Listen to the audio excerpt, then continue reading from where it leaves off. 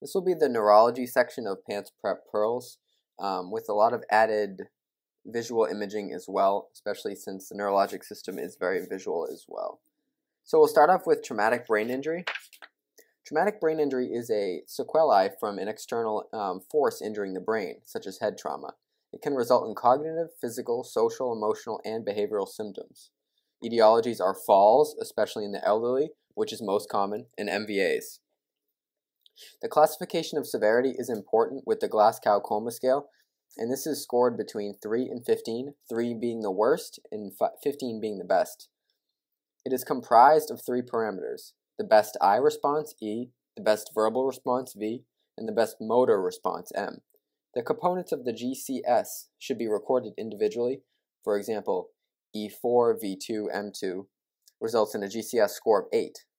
So mild will be a score of 13 or higher, moderate is a score of 9 to 12, and severe is a score of 8 or less. So to go through it is EVM, E for eye opening. You can have a possible score of 4, so spontaneous will be 4, response to verbal commands will be 3, response to pain will be 2, and no eye opening is 1. For verbal, best verbal response is 5, and this will be oriented. If they're confused, that's 4. Inappropriate words, that's 3. Incomprehensible sounds, that's 2. And no verbal response, that's 1. For M, motor, best motor response is obeys commands with 6. Localizing response to pain for 5. Withdrawal response to pain for 4. Flexion to pain with 3. Extension to pain with 2. And no motor response is 1. Pathophysiology of a TBI. It could be primary with intra or extra parenchymal hemorrhages and diffuse axonal injury, or secondary.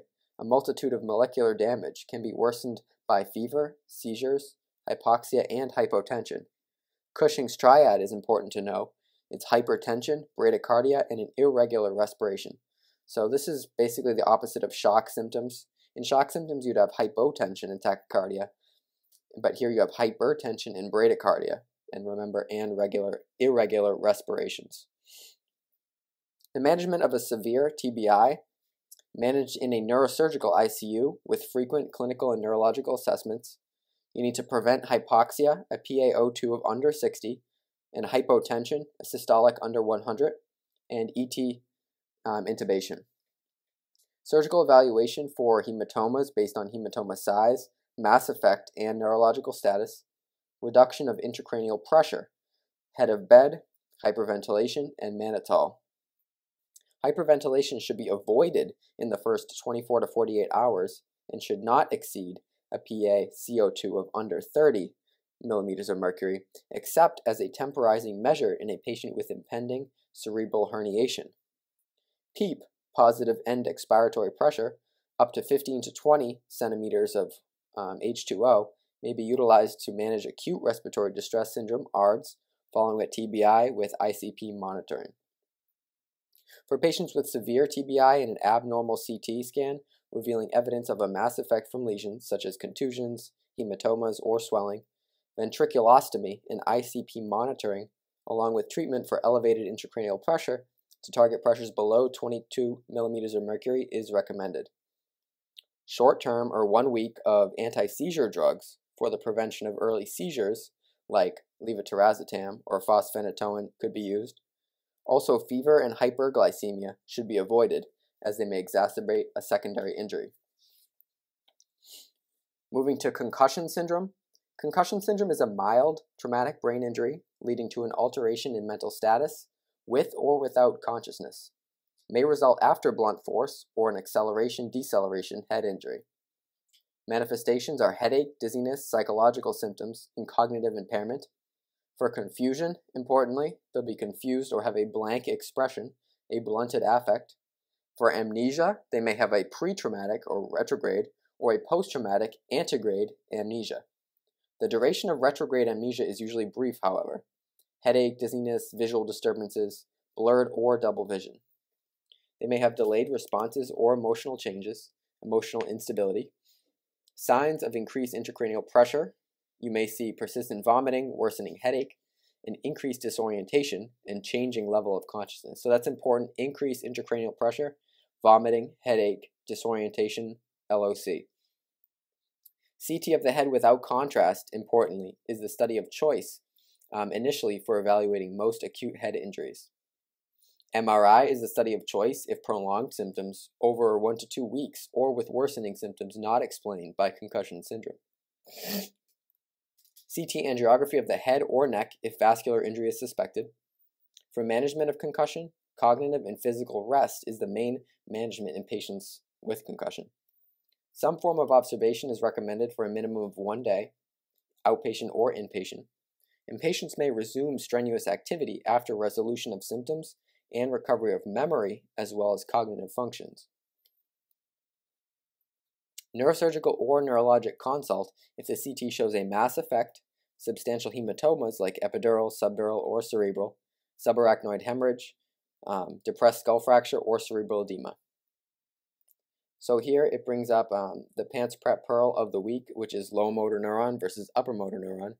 So in lower motor neuron lesions, you'll have the muscles that are flabby, fasciculations, flaccid paralysis, loss of muscle tone and strength, areflexia, like decreased deep tendon reflexes, Babinski downwards, and they'll be young, like infantile poliomyelitis, also known as infantile paralysis. And some of the conditions of this lower motor neuron lesions are Guillain-Barré, botulism, poliomyelitis, Cotta-Equina syndrome, and Bell's palsy. For upper motor neuron lesions, the muscles are spastic, slight muscle loss and no atrophy, a positive Babinski, and posturing with the toes pointed up, absence of fasciculations, strong tone, such as spastic paralysis, tone increased, spastic paralysis again, increased deep tendon reflexes, and clonus. Some of these conditions are stroke, like a CVA, multiple sclerosis, cerebral palsy, spinal cord or brain damage, like a TBI. So they're spastic because they don't have the CNS ability to inhibit the reflex arc that is the lower motor neuron. So now we'll move to cranial nerves, and we'll go over some of the reflexes. So for eyelid, cranial nerve 3 opens the eyelids. Damage causes ptosis. For cranial nerve 7, it closes the eyelids. For the pupillary reflex, cranial nerve 2 is the afferent aspect, which is sensory, so it takes in the light. Cranial nerve 3 is the efferent, the motor aspect of the pupillary reflex, and this constricts consensually as well. So that's cranial nerve 3 for the efferent.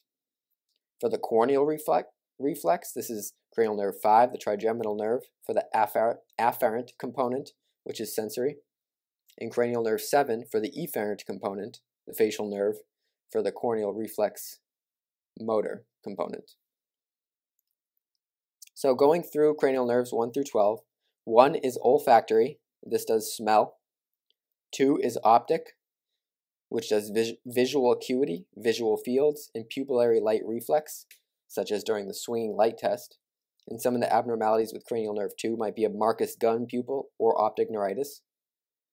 Cranial nerve 3 is oculomotor.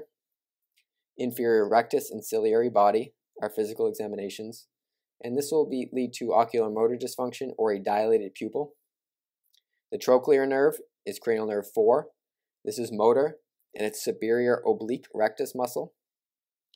Cranial nerve 5 is trigeminal, which does motor and sensory. For motor, these are the muscles of mastication, closing the jaw, moving chin side to side. And for sensory of the trigeminal nerve will be light touch, especially with a cotton wisp to test the 3 divisions of the nerve, the ophthalmic branch, the maxillary branch, and the mandibular branches. And some of the abnormalities could be trigeminal neuralgia. For abducens, which is the 6th cranial nerve, this is motor. This does lateral rectus, lateral gaze. And 3, 4, and 6 help with extraocular movements overall. Cranial nerve 7, the facial nerve, does both sensory and motor. For motor of the facial nerve, these are the muscles of facial expression, including blinking of the eyelid, raising the eyebrow, frowning, closing eyes tightly, as well as puffing the cheeks out. And for sensory of the facial nerve, it's taste on the anterior 2/3 of the tongue. and some somatic fibers to the external ear as well, so it can move the external ear. Abnormalities of the facial nerve, cranial nerve 7, will be Bell's palsy as well as Ramsay-Hunt syndrome, which is herpes zoster oticus. For the 8th cranial nerve, this is acoustic, or the vestibulocochlear nerve. For hearing, it does speech, and you can test this with the Weber and Rene test. And vestibular function, balance, and proprioception. Some abnormalities might be an acoustic neuroma. For cranial nerve 9, glossopharyngeal, motor will be swallowing in the gag reflex, and for sensory, taste in the posterior 1/3 of the tongue. The vagus nerve, cranial nerve 10, for motor does voice, soft palate, and gag reflex, and for sensory, relays to the brain sensory information about the organs, like the pulmonary, heart, and GI tract. For the accessory nerve, cranial nerve 11, this does motor, shrugs the shoulders, and turns head from side to side. So does the trapezius and the sternocleidomastoid. The hypoglossal nerve, cranial nerve 12, does motor, and this innervates the tongue. Inspect for fasciculations and asymmetry of the tongue. And going over some of the different nerve roots, first we'll start off with C5, which for its motor component does shoulder abduction and elbow flexion, palms up. The muscles C5 innervates are the deltoid and the biceps. Its sensory component is the lateral arm below the deltoid and above the elbow, as well as the axillary nerve. And the reflexes, if you have damage to C5, will be a loss of bicep jerk reflex. For C6, this does elbow flexion, thumbs up, and wrist extension. The muscles of C6 are the brachioradialis and extensor carpi radialis. For sensory of C6, thumb and radial side of the hand, and the reflexes are brachioradialis for C6. For C7, elbow extension and wrist flexion. The muscles of C7 are triceps and flexor carpi radialis. Sensory is the radial side of the fingers, as well as fingers 2, 3, and 4. And if you have damage to C7, you will have loss of triceps jerk reflex. For C8, this will be finger flexion, the flexor digitorum superficialis, median nerve for sensory of C8, and plus or minus Horner's syndrome, which is ptosis, meiosis, and anhydrosis. For T1, this will be finger abduction and adduction. The interossei muscles are innervated by T1, and the medial elbow and ulnar nerve are T1. And so don't forget also for the peroneal nerve. This innervates the peroneus longus, peroneus brevis, and the short head of the biceps femoris muscle. Injuries lead to a foot drop. Now we'll move to headaches. For headaches, the primary are 90%, which are migraine, tension, cluster, and rebound headaches. Primary are idiopathic in nature, and tension and migraine are most common in women. Secondary are 4% of headaches, with meningitis, subarachnoid hemorrhage, intracranial hypertension, hypertensive crisis, and acute glaucoma. For tension-type headaches, these are the most common overall cause of primary headache. The mean onset of age is around 30. Risk factors are mental stress, sleep deprivation, and eye strain. Clinical manifestations of tension headaches are bilateral, pressing, tightening band-like, non-throbbing, non-pulsatile, steady or aching headache, often worse throughout the day. Worsens with stress, fatigue, noise, and glare. Not worsened with routine activity, such as migraines. Usually not pulsatile and not associated with nausea, vomiting, photophobia, phonophobia, or focal neurologic symptoms, such as auras. On physical exam of a tension headache, usually normal but may have pericranial muscle tenderness, tenderness to the head, neck, or shoulders around the occiput. Diagnosis is clinical. It's a diagnosis of exclusion as well, as there are no specific tests. And for management, first line is NSAIDs or other analgesics like acetaminophen or aspirin, and local heat. For trigeminal neuralgia, or tic douloureux, this is the pathophysiology of trigeminal neuralgia is compression of the trigeminal nerve, cranial nerve 5, root by the superior cerebral artery or vein, which is 90%. So compression by the superior cerebral artery or vein. Most common in middle-aged women, and in younger patients, suspect MS. Clinical manifestations of trigeminal neuralgia are headache, which is paroxysmal, brief, episodic, stabbing, lancinating, or shock-like pain in the second or third division of the trigeminal nerve, so that would be the maxillary or the mandibular, lasting seconds to minutes. It's much worse with touch, chewing, brushing teeth, drafts of wind, and movement, and it's often unilateral.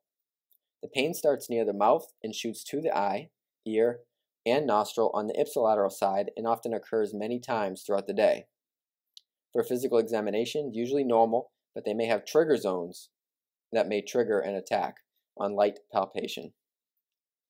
Usually a clinical diagnosis in the absence of history and physical findings suggestive of a serious underlying condition. And you want to rule out others. Get an ESR, CRP for temporal arteritis, and you could even get an MRI if you're considering MS. Management, carbamazepine is first line, as well as oxcarbamazepine. Gabapentin, baclofen, and lamotrigine also. And if refractory, surgical decompression with the gamma knife surgery may be needed. So next, continuing with headaches, migraine headache. This is more common in women, and a family history is positive 80% of the time. Two major types of migraines are migraines without aura, which is most common, and there's also rarer migraines with aura, which is classic. Clinical manifestations of migraines, usually lateralized, pulsatile, throbbing, headache, often associated with nausea, vomiting, phonophobia, usually 4 to 72 hours in duration, and moderate to severe in intensity. Worsened with routine physical activity, stress, lack of sleep or excess sleep, alcohol or specific foods like chocolate, red wine, as well as hormonal, contraception and menstruation, as well as dehydration. They may have auras, which are focal neurologic symptoms that usually last under 60 minutes, 5 to 20 minutes are common. Auras accompany or follow the headache within 60 minutes. Visual auras are the most common type. There could also be auditory, somatosensory, or loss of function, like aphasia or hearing. Physical exam for migraines, usually normal. They may have aphasia, dysarthria, paresthesias, or weakness. The diagnosis is clinical, and for symptomatic or abortive management, you want to use NSAIDs, acetaminophen, or aspirin first line if it's mild. Some migraine medications have caffeine added to improve symptoms. IV fluids and placing the patient in a dark and quiet room are also helpful. Triptans or ergotamines, if moderate to severe, if no response to analgesics. Ergotamines have more adverse effects compared to triptans, as they cause vasoconstriction systemically. Antiemetics like metoclopramide and prochlorperazine may be used, especially if nausea and vomiting too. And for prophylactic, preventative medications, you want to use antihypertensives like beta blockers such as propranolol, non-selective beta blockers, and calcium channel blockers. TCAs, anticonvulsants as well like valproate or topiramate, and NSAIDs. So going into some of the migraine medications more specifically, these will be the triptans. Sumatriptan is the most commonly used as well, and it can come in an oral, subcutaneous, or nasal spray, as well as zolmitriptan. Some other oral agents are rizatriptan and elatriptan. The mechanism is a serotonin 5-HT1B D agonists causing vasoconstriction and also blocking pain pathways in the brainstem. So they constrict and decrease nociception. Indications for triptans are moderate to severe migraines or no response to analgesics in mild disease. They can be combined with analgesics too. Adverse effects, chest tightness from vasoconstriction, nausea, vomiting, abdominal cramps, flushing, as well as malaise.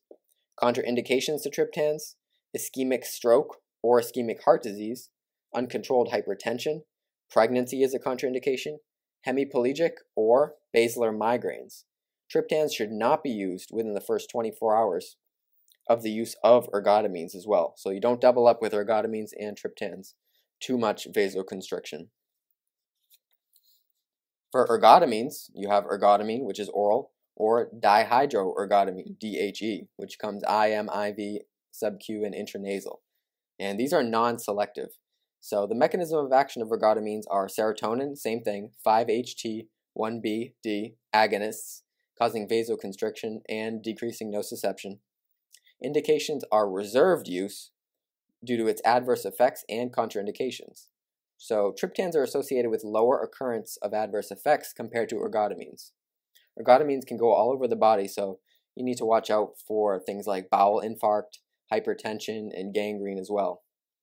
Adverse effects are also rebound headache, and contraindications to ergotamines are coronary artery disease, may cause coronary artery vasoconstriction, hypertension again, CVA or PAD, hepatic or renal disease, or migraines even with prolonged aura, and pregnancy too. So abortive migraine therapy, talking about antiemetics, you can do IV metoclopramide, chlorpromazine, IV or IM, and prochlorperazine as well. Mechanism is dopamine receptor antagonists, may also reduce headaches and pain intensity. Indications, nausea and vomiting with patients with migraine. And adverse effects are your EPS, extrapyramidal symptoms, as they inhibit dopamine. So similar to a first-gen antipsychotic, except these are more focused on nausea and vomiting. So again, adverse effects are EPS with acute dystonic reactions like dyskinesias characterized by intermittent spasmodic or sustained contractions of muscle, of the face especially, neck, trunk, etc. And for this, you want to do IV diphenhydramine, Benadryl, can be given to prevent or treat dystonic reactions. So this is an antihistamine. And also note that an adverse effect of these abortive antiemetics are QT prolongation. So same thing with first-gen antipsychotics. You have that QT prolongation and those EPS symptoms. So why is this happening? These meds decrease dopamine, which increases the relative choline, thus need to balance it out with an anticholinergic such as Benadryl.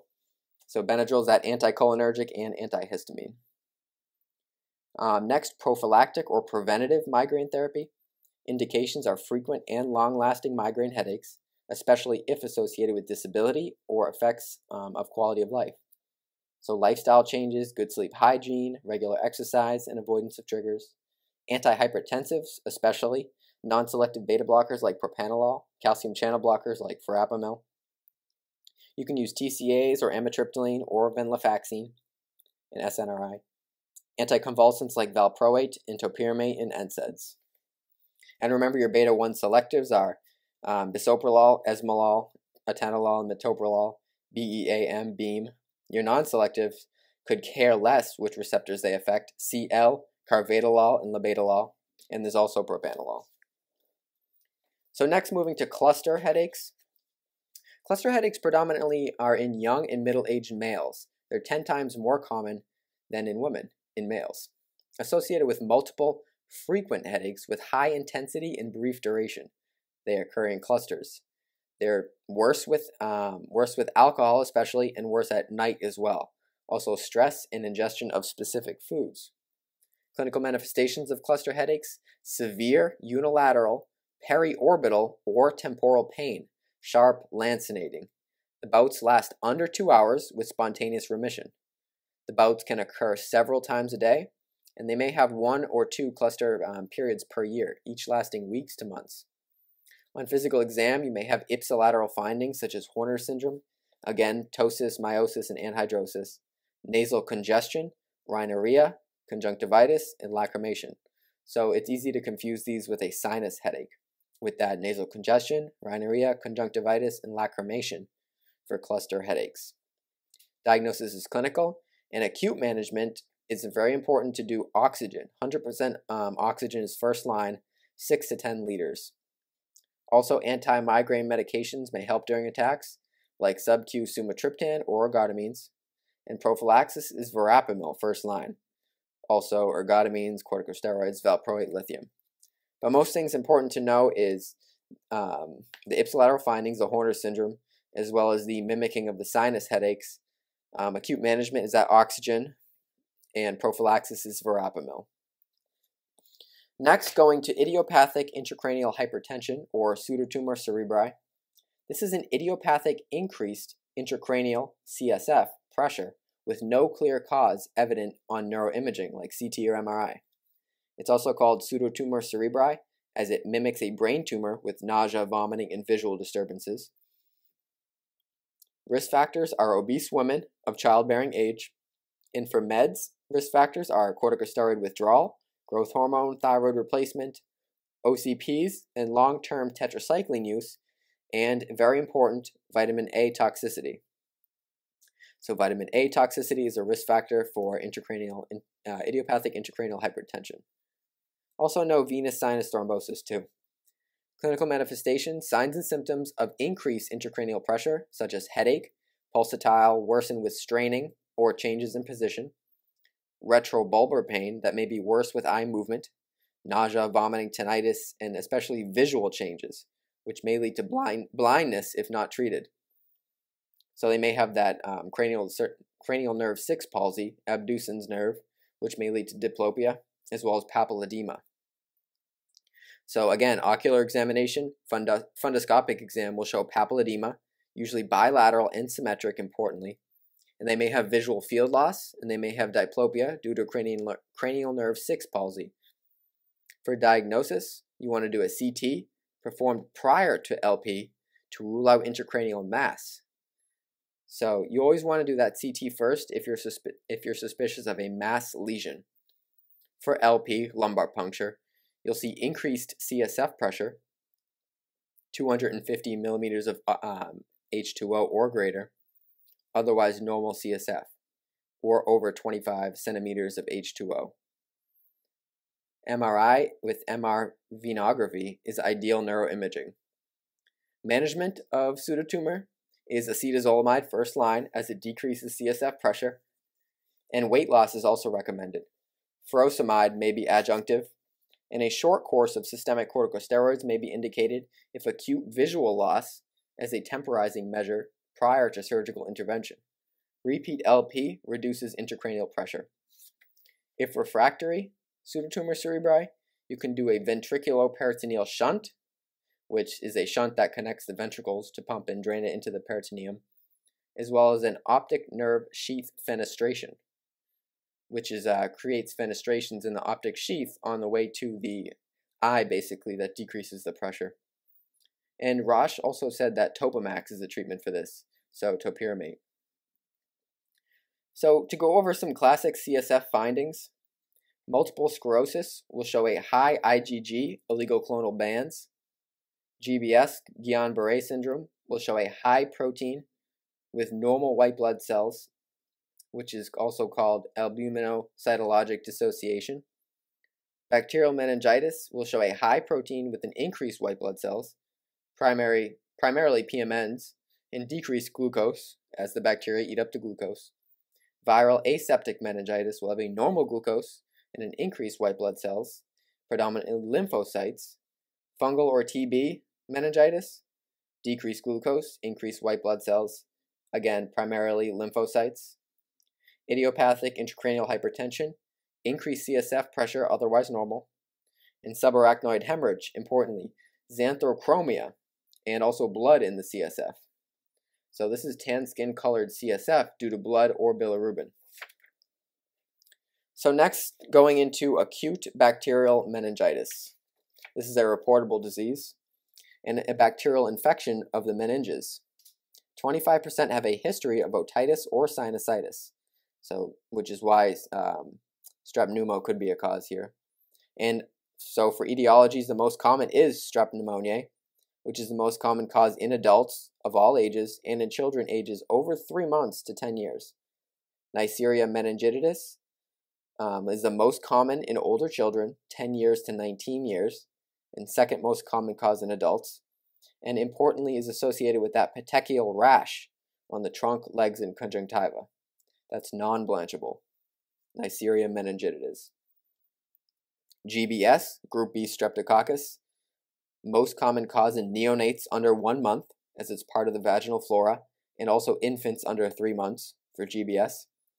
And importantly, Listeria monocytogenes, increased incidence in neonates over 50 years, immunocompromised states as well, such as a history of glucocorticoid use, alcoholism, pregnancy, AIDS, HIV, chemo. And so if you're suspecting Listeria, you want to cover with ampicillin as well.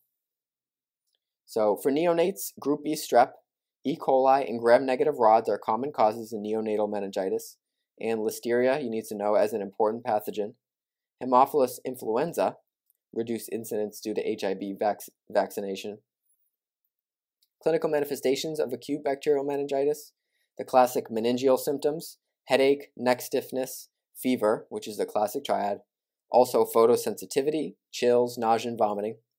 They also may develop altered mental status and seizures. So they may develop increased intracranial pressure and lead to a Cushing's triad, hypertension, irregular respirations, and bradycardia, also other cranial nerve palsies as well.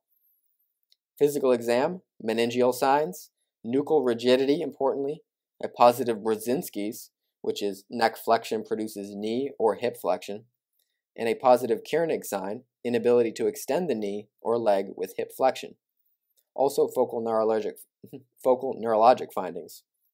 For diagnosis of bacterial meningitis, lumbar puncture plus CSF examination are the best initial test and definitive diagnosis. Decreased glucose under 45, increased neutrophils, PMNs, increased protein, and increased pressure. So increased everything for bacterial except for a decrease in glucose. You want to get a head CT, which is the best initial test prior to LP only if you need to rule a mass effect if any of these are present. Papilledema, seizures, confusion, focal neuro findings, over 60 years old, immunocompromised, or a history of CNS disease. So I got a question and the patient had diplopia, and it said, which one do you want to get first? And the right answer is head CT. So diplopia would be a focal neuro finding. So you want to get that head CT to rule out a mass effect before you do the LP, as LP could cause herniation if you have a mass, actually. So now to go over some of the findings in different types of meningitis. So for normal, your opening pressure is 5 to 20. The appearance is normal. Protein is normal. Glucose 50 to 80. White blood cells 0 to 5. For bacterial, you have an increased opening pressure, 200 to 500. Turbid appearance. Proteins will be increased. Glucose will be decreased under 45 or under 40. White blood cell count will be increased, which is called pleocytosis, and this will be over 80% neutrophils, PMNs, and that will be 100 to 100,000. Gram stain, 60 to 90% will be positive for bacterial.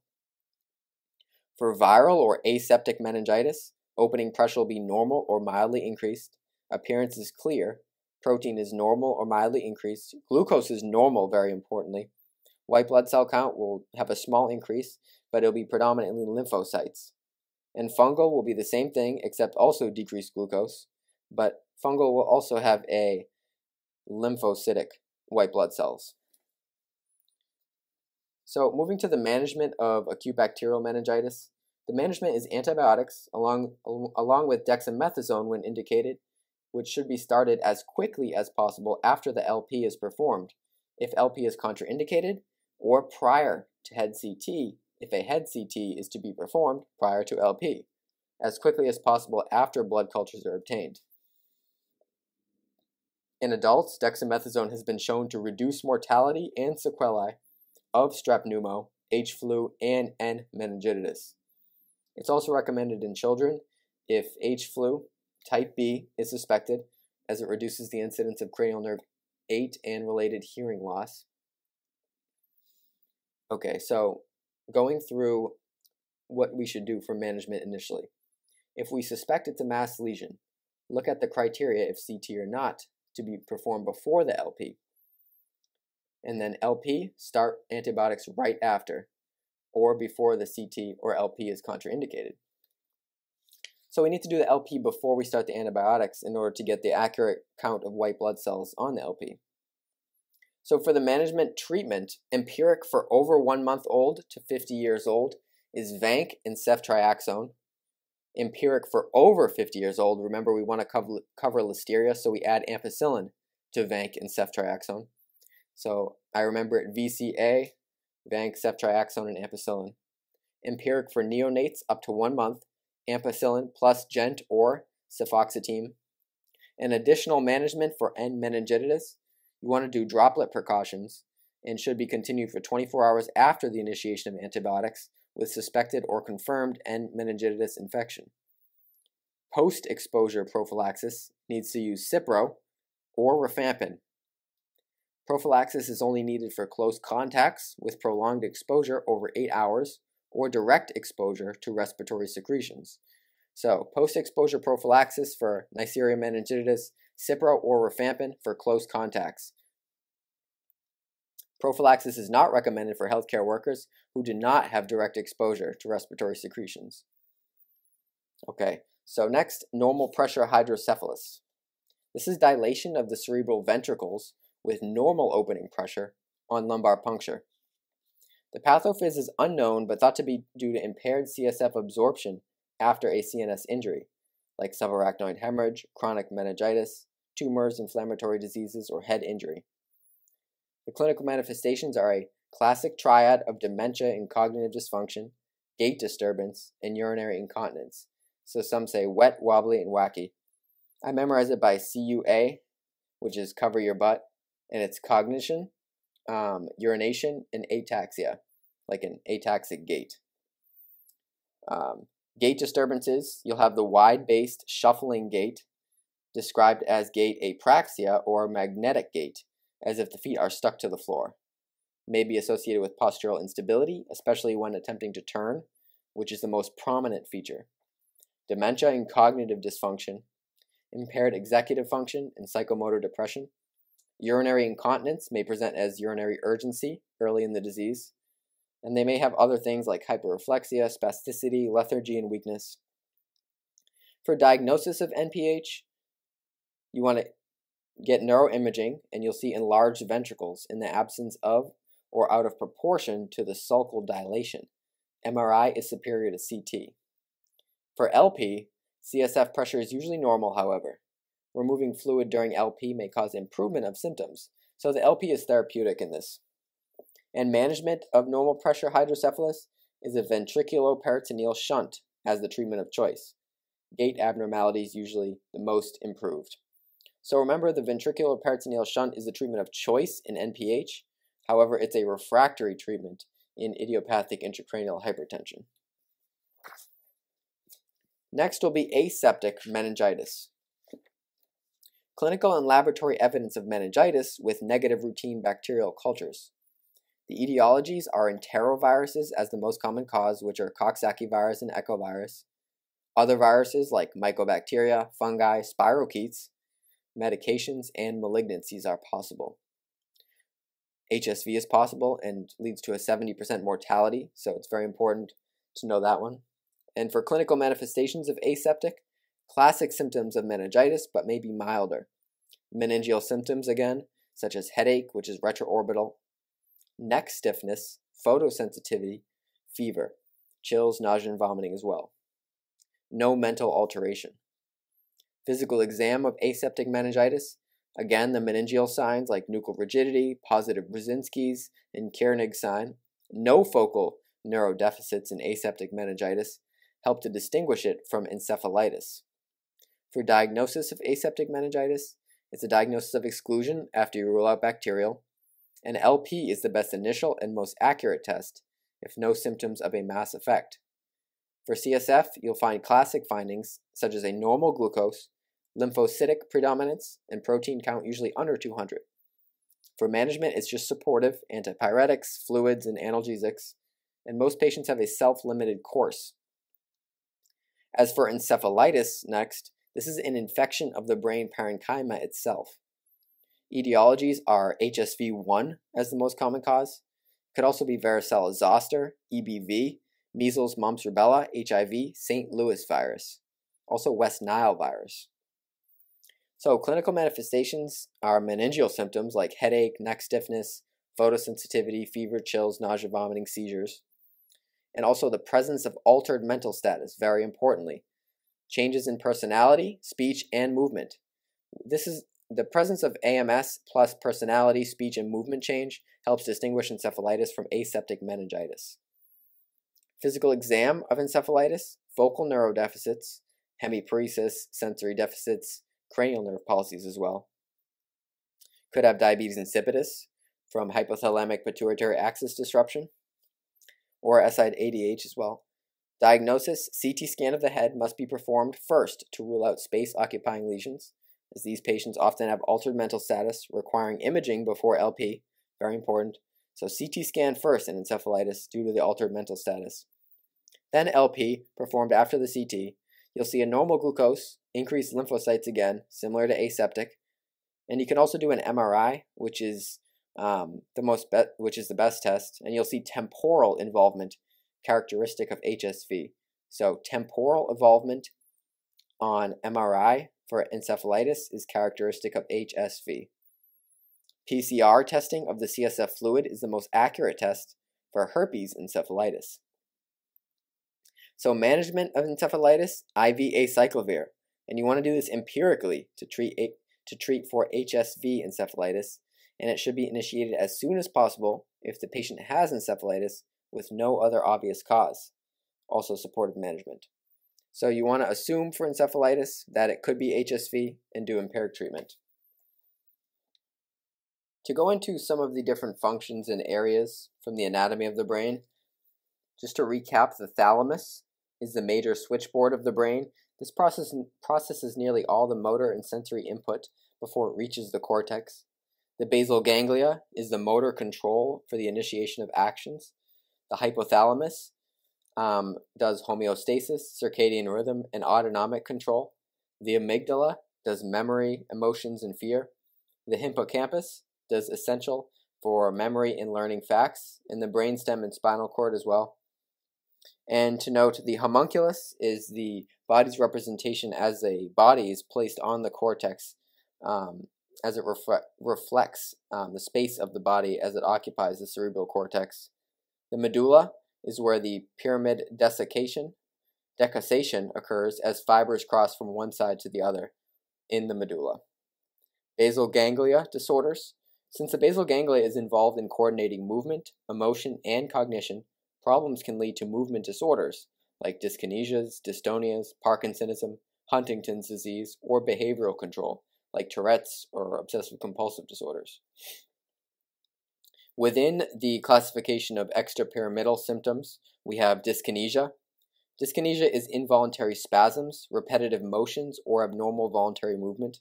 Dystonia, which is sustained contraction, muscle spasm, especially of the antagonistic muscles, such as simultaneous biceps and triceps contraction, leading to twisting of the body or abnormal posturing, like torticollis or writer's cramp.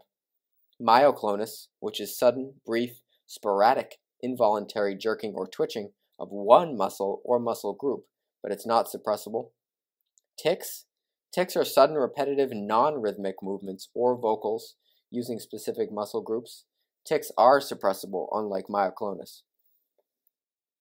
Tourette syndrome is an example of tics. Chorea, which is rapid, involuntary jerking, uncontrolled, purposeless movement. Examples of chorea are Huntington's chorea, due to the caudate nucleus atrophy in the basal ganglia. There's also Sydenham's chorea in rheumatic fever. Muscle spasms, muscle contractions. Tonic muscle contractions, prolonged sustained contraction and rigidity. Clonic are repetitive rapid movements. Tremors are rhythmic movements of a body part. Resting tremor is Parkinson's. Postural tremor, tremors occurring while holding the body against gravity. And intentional tremor, tremors occurring during movement or when approaching nearer to the target. So Parkinsonism. Parkinsonism is disorders associated with tremor, bradykinesia, rigidity, and postural instability. Parkinsonism itself includes Parkinson's disease, which is loss of dopamine-producing cells in the substantia nigra in the basal ganglia. It could also be due to dopamine antagonists, which are medications that block dopamine, which include the typical antipsychotics like haloperidol, droperidol, flufenazine, chlorpromazine, over the atypical antipsychotics or second-gen antipsychotics, olanzapine, clozapine, and risperidone. Also, antiemetics are possible too, prochlorperazine, promethazine, and metoclopramide. Lewy body disease is also characterized by Parkinsonism due to loss of dopaminergic neurons, which leads to motor features similar to Parkinson's disease. Loss of cholinergic neurons leads to dementia. similar to Alzheimer's, visual spatial dysfunction, and recurrent visual hallucinations. So Lewy body disease characterized by that visual spatial dysfunction and recurrent visual hallucinations. Head trauma, HIV, carbon monoxide, mercury poisoning, etc. can also cause symptoms of Parkinsonism. Next, we'll go into movement disorders itself. First will be Huntington's disease. This is an autosomal dominant neurodegenerative disorder. The pathophys is inheritance of trinucleotide repeats, CAG and glutamine, on the Huntington gene, chromosome 4, importantly. Huntington gene leads to neurotoxicity as well as cerebral, putamen, and caudate nucleus atrophy. Clinical manifestations usually start at 30 to 50 years of age, and there's three hallmark manifestations of Huntington's: mood, movements, and memory. Behavioral and mood changes, chorea, the rapid involuntary movements, and dementia. Behavioral changes will have personality, cognitive, intellectual, and psychiatric, including irritability. Chorea, or movement, rapid involuntary or arrhythmic movements of the face, trunk, limbs initially. Chorea worsening with voluntary movements and stress, but usually disappears with sleep. And dementia. Most develop dementia before 50 years old, primarily in executive dysfunction. They may also have gait abnormalities, ataxia, often irregular and unsteady, incontinence, and facial grimacing. Physical exam will be restless, fragility, quick involuntary hand movements, brisk DTRs. For diagnosis of Huntington's, clinically and also family history if known, and genetic confirmation. Remember that chromosome 4 with the trinucleotide CAG glutamine repeats. Neuroimaging, cerebral and striatal, caudate nucleus and putamen atrophy, seen on CT and MRI. Also, you can get a PET scan, which will show decreased glucose metabolism in the caudate nucleus and putamen. Management of Huntington's, there's no cure, and it's usually fatal within 15 to 20 years after presentation due to the disease progression. No medications to stop the disease progression as well. Tetrabenazine for dyskinesia or chorea can be used. This is a central monoamine depleting agent. Antidopaminergics can be used, typical or atypical antipsychotics. Also, benzos may help with chorea and sleep, especially during stressful times. So don't forget tetrabenazine, chromosome 4, as well as the 3 M's, mood, movement, and memory changes between 30 and 50 years old. And also the cerebral and striatal on neuroimaging atrophy. Next will be essential familial tremor, benign. Again, an autosomal dominant inherited disorder of unknown etiology. Incidence increases with age. Manifestations are an intentional tremor, postural bilateral action tremor, most commonly affecting the upper extremities and head. Hands, forearms, head, neck, or voice. Tremor worsening with intentional movement and adrenergic activity, such as emotional stress and anxiety. Tremor improved with alcohol ingestion, slight improvement with rest. Physical exam. On the finger to nose test, the tremor increases at the end of approaching the target or holding a position against gravity. So when more fine accuracy is needed. Besides the tremor, there are no other significant neurologic findings. The cogwheel phenomenon may be seen in some. For diagnosis of essential familial tremor, it's a diagnosis of exclusion based on family history, importantly, as well as a physical after ruling out other causes. Management, treatment's not usually needed, but they can do propranolol if severe or situational. Primidone, importantly, which is a barbiturate if no relief with propranolol, instead of propranolol or with it as well. Alprazolam, a benzo, is third line, and thalamotomy in refractory cases. So propranolol, primidone, and alprazolam. So essential tremor versus Parkinson's. Essential tremor affects the head and voice, intentional and postural, worse with movement and stress, relieved with alcohol and propranolol and primidone, and it's usually bilateral and symmetrical. On the other hand, Parkinson's is a resting tremor, worse at rest and stress, relieved with voluntary activity, intentional movement, and sleep, and it usually starts on one side of the body, importantly, for Parkinson's. Now we'll move more specifically into Parkinson's disease and its management. Parkinson's is a movement disorder due to idiopathic loss of dopaminergic neurons in the substantia nigra. The pathophys is a loss of dopaminergic neurons leads to a failure of acetylcholine inhibition in the basal ganglia. Acetylcholine is an excitatory CNS neurotransmitter, whereas dopamine is inhibitory. Also affects dopamine's ability to initiate movement. The onset of symptoms is usually 45 to 65, most common. The clinical manifestations are a classic triad of a resting tremor, bradykinesia, and muscle rigidity. They'll have normal DTRs and a relatively immobile face. Dementia is a late finding. Resting tremor, often the first symptom. This will be a classic pill-rolling tremor of the hand. It's worse at rest and with emotional stress. It improves with voluntary activity, intentional movement, and sleep. It's usually confined to one limb or one side for years before it becomes generalized. Bradykinesia is slowness of voluntary movement and decreased autonomic movements, like a lack of swinging of the arms while walking and a shuffling gait. So remember the festination of the gait. Rigidity, increased resistance to passive movement, the cogwheel rigidity or a flexed posture. And again, festination, increased speed while walking. Normal DTRs, no muscle weakness.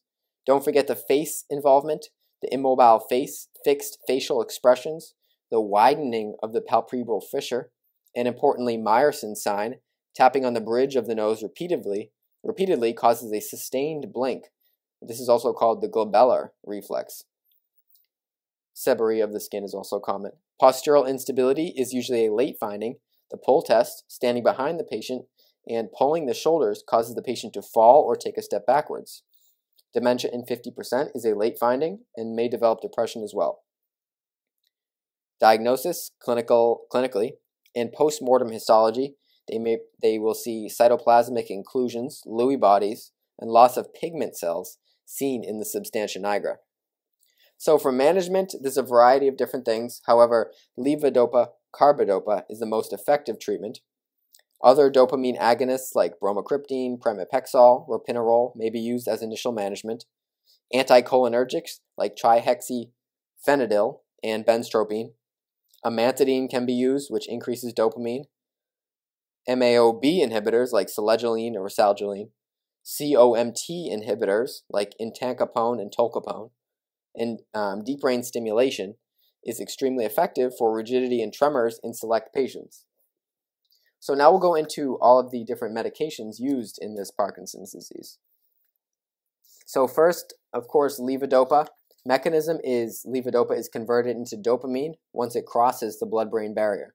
So carbidopa reduces the amount of levodopa needed and also reduces the peripheral conversion of levodopa into dopamine, therefore reducing the adverse effects of levodopa.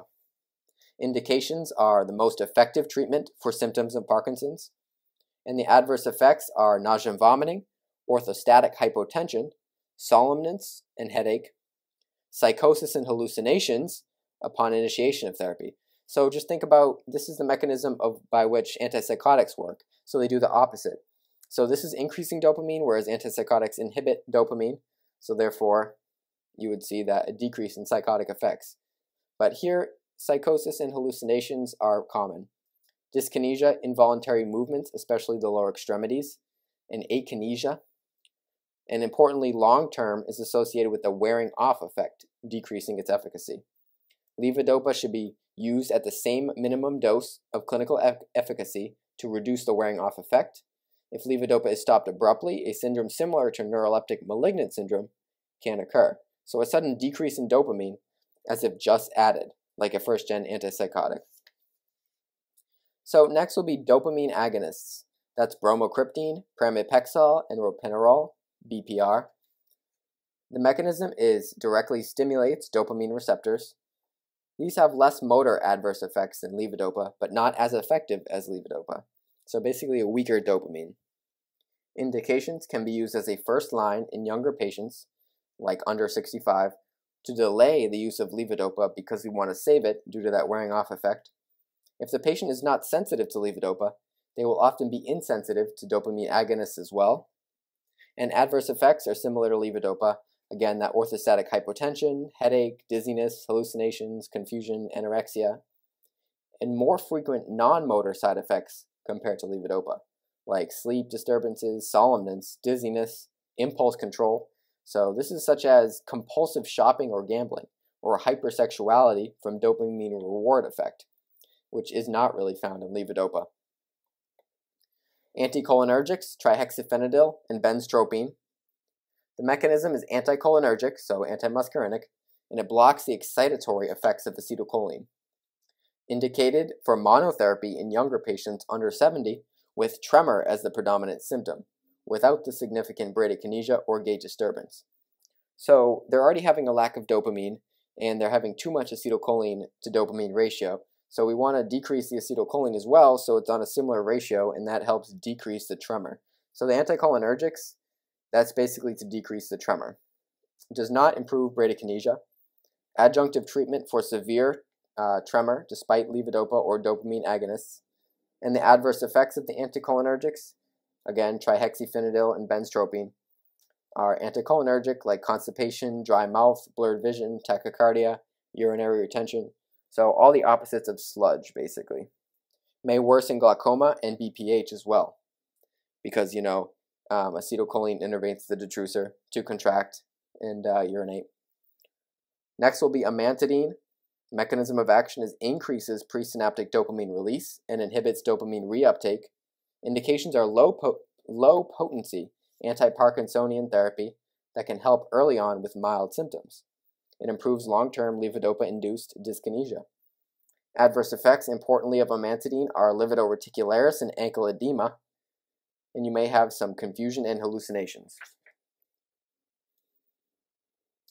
Next will be selective MAO-B inhibitors, selegiline and rasalgiline.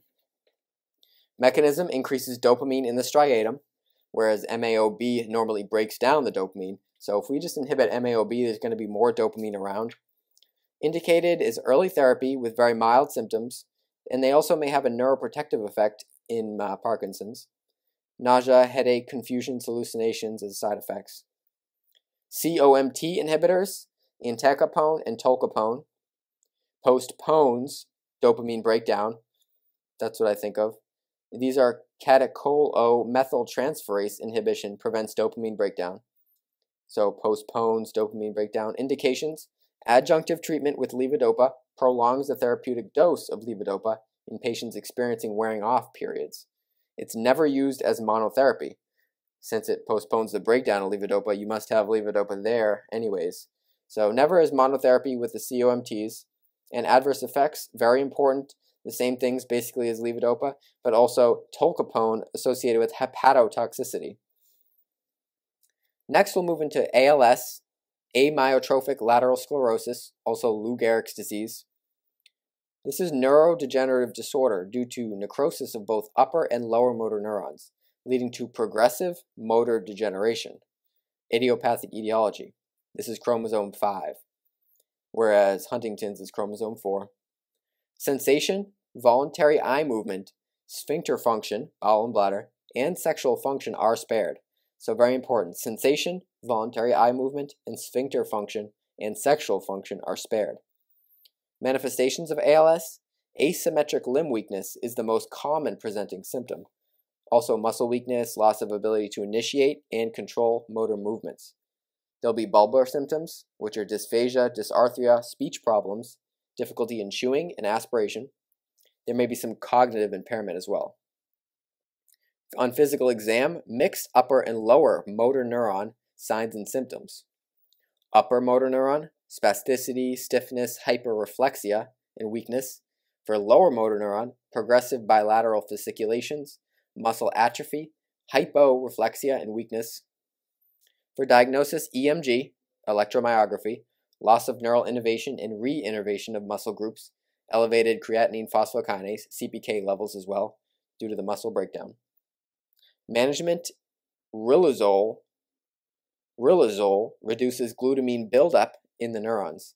This is the only drug known to impact ALS, as it reduces the progression for up to 6 months. And you may need ventilatory support in advanced disease. So typically it's fatal within 3 to 5 years, Respiratory failure is the most common cause of death, although Stephen Hawking lived for like 20 years after. And that's due to aspiration pneumonia, the respiratory failure, as the most common cause of death in ALS. Next will be Tourette syndrome, Tourette disorder. Vocal, motor, and OCD. Idiopathic movement disorder characterized by vocal tics, motor tics, and obsessive-compulsive disorder. Usually onset is in childhood, 4 to 6 years, with peak severity at 10 to 12 years, with decreased symptoms in adolescence and significant decrease by adulthood, more common in boys. So most are done by 18 years old.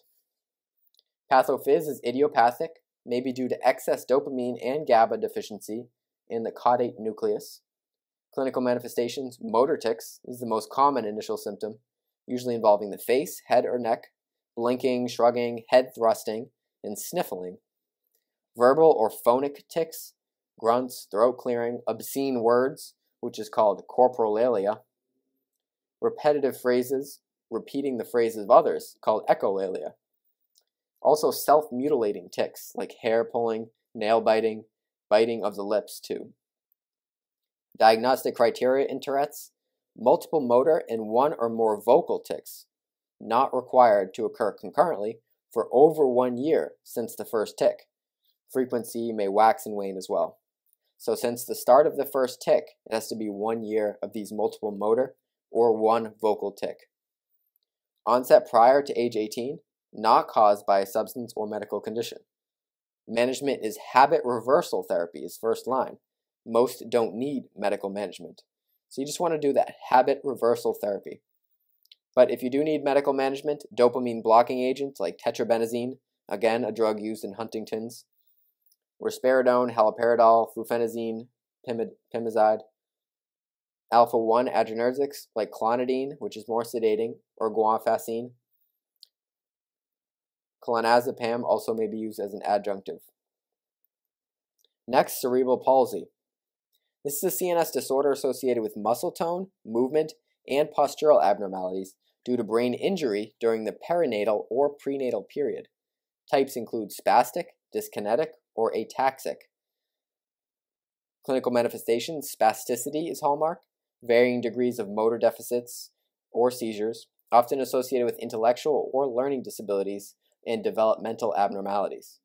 On physical exam, hyperreflexia, limb length discrepancies, congenital defects, and persistent primitive reflexes. For diagnosis, it's primarily clinical, but MRI is required in all patients as well. Management, multidisciplinary approach, pain management, and for spasticity, you could use diazepam and baclofen, or anti-epileptics for seizures. And also a risk factor is moms with cocaine use. Next will be restless leg syndrome, also known as Willis-Ekbom disease, restless leg syndrome, a sleep-related movement disorder. Etiologies, usually primarily idiopathic, but may occur secondary to CNS iron deficiency, very important, CNS iron deficiency, pregnancy, peripheral neuropathy, uremia, chronic alcohol use. Clinical manifestations are uncomfortable or unpleasant sensation, like itching, burning, paresthesias, in legs that creates an urge to move the legs. Symptoms are worse at night, with prolonged periods of rest or inactivity. During sleep, periodic limb movements may disturb sleep or cause patients to awake from sleep. Symptoms improve with leg movement. Diagnosis, primarily a clinical diagnosis. Iron workup is usually performed as a part of the underlying cause. And for this, you can use dopamine agonists. The treatment of choice is pramipexole or ropinirole. Iron supplementation is recommended in patients with a serum ferritin level lower than 75 micrograms because of the association with iron deficiency in the CNS. You can also use gabapentin or pregabalin. You can also use benzos as well. So restless leg, CNS iron deficiency, improves with leg movement, worse at night. Use dopamine agonists like pramipexole or ropinirole, as well as iron supplementation, and gabapentin can be used. Next will be Bell's palsy.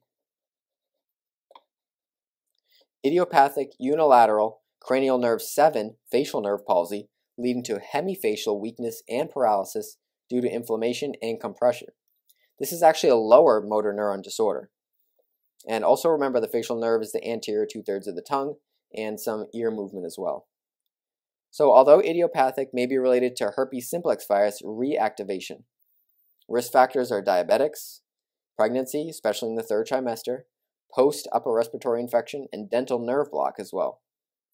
Clinical manifestations: sudden onset of ipsilateral hyperacusis, ear pain, which coincides with that ear involvement of the 7th cranial nerve, 24 to 48 hours, followed by unilateral facial weakness or paralysis involving the forehead, unable to lift the affected eyebrow, wrinkled forehead, smile, loss of nasolabial fold, drooping of the corner of the mouth, also taste disturbance due to the anterior 2/3 of the tongue involvement, biting of the inner cheek, eye irritation due to decreased lacrimation and inability to fully close the eyelid. So remember the facial nerve also has a role in the lacrimal gland motor function. So the Bell phenomenon: the eye on the affected side moves laterally and superiorly when the eye closure is attempted. The weakness and paralysis only affects the face. So remember that sudden onset with hyperacusis, ear pain, followed by the rest of the manifestations. So the diagnosis is of exclusion, and no treatment is actually required. Over 85% of the cases resolve within 1 month. Supportive treatment: artificial tears, which replaces lacrimation, reduces vision problems.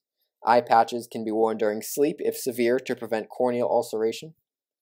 Prednisone can be used, especially if it started within the first 72 hours of symptom onset, reduces the time to full recovery, and increases the likelihood for complete recuperation. Acyclovir in combination with glucocorticoids in severe cases has been shown to improve symptoms and timing of recovery, especially if it's due to herpes simplex virus reactivation. So next will be Guillain-Barré syndrome, GBS. Acquired autoimmune demyelinating polyradiculopathy of the peripheral nervous system. Pathophysiology is autoantibodies attack the myelin sheath of the peripheral nerves, molecular mimicry, after an infection. The etiologies are importantly an increased incidence with Campylobacter jejuni, which is most common, or other antecedent GI or respiratory infections like CMV, EBV, HIV, mycoplasma infections, as well as post-surgical. Clinical manifestations: symmetric ascending weakness and sensory changes, paresthesias and pain in the distal lower extremities first, very important. May develop weakness of the respiratory muscles as it ascends and bulbar muscles due to swallowing abnormalities. So it's the 4 A's: ascending, areflexic, as its lower motor neuron, afebrile in an antecedent event, which is that most common, Campylobacter jejuni. For physical exam, for lower motor neuron signs, you'll have that decreased DTRs, flaccid paralysis and weakness, sensory deficits, cranial nerve palsies like cranial nerve 7, remember, is a lower motor neuron, autonomic dysfunction, tachycardia, arrhythmias, hypotension, and hypertension could be possible, breathing difficulties as well. For diagnosis is electrophysiologic studies in EMG, which is nerve conduction studies and needle electromyography. Decreased motor conduction in velocities and amplitude is most specific. CSF analysis, importantly, will show a high protein with a normal white blood cell count, usually seen 1 to 3 weeks after symptom onset. This is that albuminocytologic dissociation. Pulmonary function tests, PFTs, is important to assess peak inspiratory pressure and forced vital capacity, both decreased in GBS, most important to determine the need for intubation. For management, plasmapheresis or IVIG, intravenous immunoglobulin, are first line. This helps with antibody removal and neutralization. So plasmapheresis, IVIG. Mechanical ventilation if respiratory involvement, noted on functional vital capacity or PFTs. And prednisone is not indicated in the management of GBS. It's autoimmune disease, but no prednisone for this one.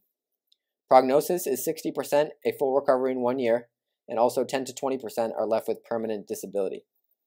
So also do DVT prophylaxis since the limbs are not moving with enoxaparin, and avoid narcotics for pain. You can use gabapentin or carbamazepine instead. For things on the differential, think about B12 deficiency, spinal injury, spinal compression, polio, West Nile virus, or Rocky Mountain spotted fever. Next will be myasthenia gravis. This is an autoimmune peripheral nerve disorder due to autoantibodies against the acetylcholine receptor on the muscles, leading to weakness, symmetrical weakness. Most common in young women under 40 and older men over 50. Strong association with abnormal thymus gland, hyperplasia or thymoma in 75% of patients. Also an HLA-B8 and DR3. Remember, no sensory abnormalities for myasthenia gravis. It's the acetylcholine receptor which is leading to the muscles. So pathophys, again, autoantibodies against acetylcholine, nicotinic postsynaptic receptor at the neuromuscular junction, causes decreased skeletal muscle neuromuscular transmission with muscle recovery after a period of rest. Clinical manifestations, two main clinical manifestations, ocular weakness, ptosis, and generalized weakness. The weakness is worsened after repetitive muscle use throughout the day. So it uses up all the acetylcholine, and none is left. Ocular weakness, diplopia, and ptosis, usually the first presenting symptoms, and the pupils are spared. Generalized muscle weakness, bulbar or pharyngeal weakness, weakness with prolonged chewing, dysphagia, dysphonia, and dysarthria. Respiratory muscle weakness may lead to respiratory failure, which is a myasthenic crisis. So diagnosis in the outpatient setting, you can do acetylcholine receptor antibodies is the best initial test of choice.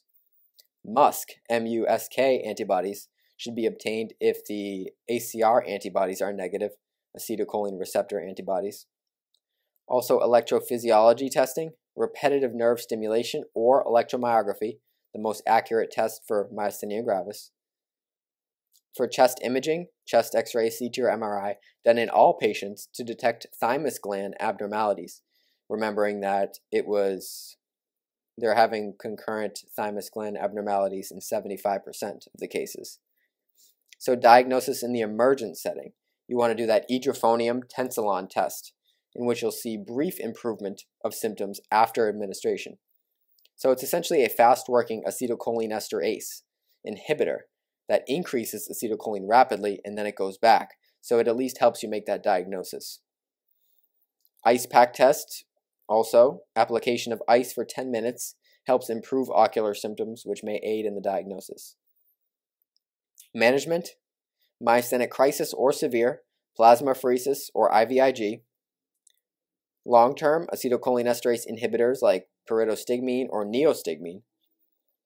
First line in treatment of symptoms, glucocorticoids, azathioprine, which is a steroid-sparing agent, increases the life of the steroids, and cyclosporin if steroids aren't working.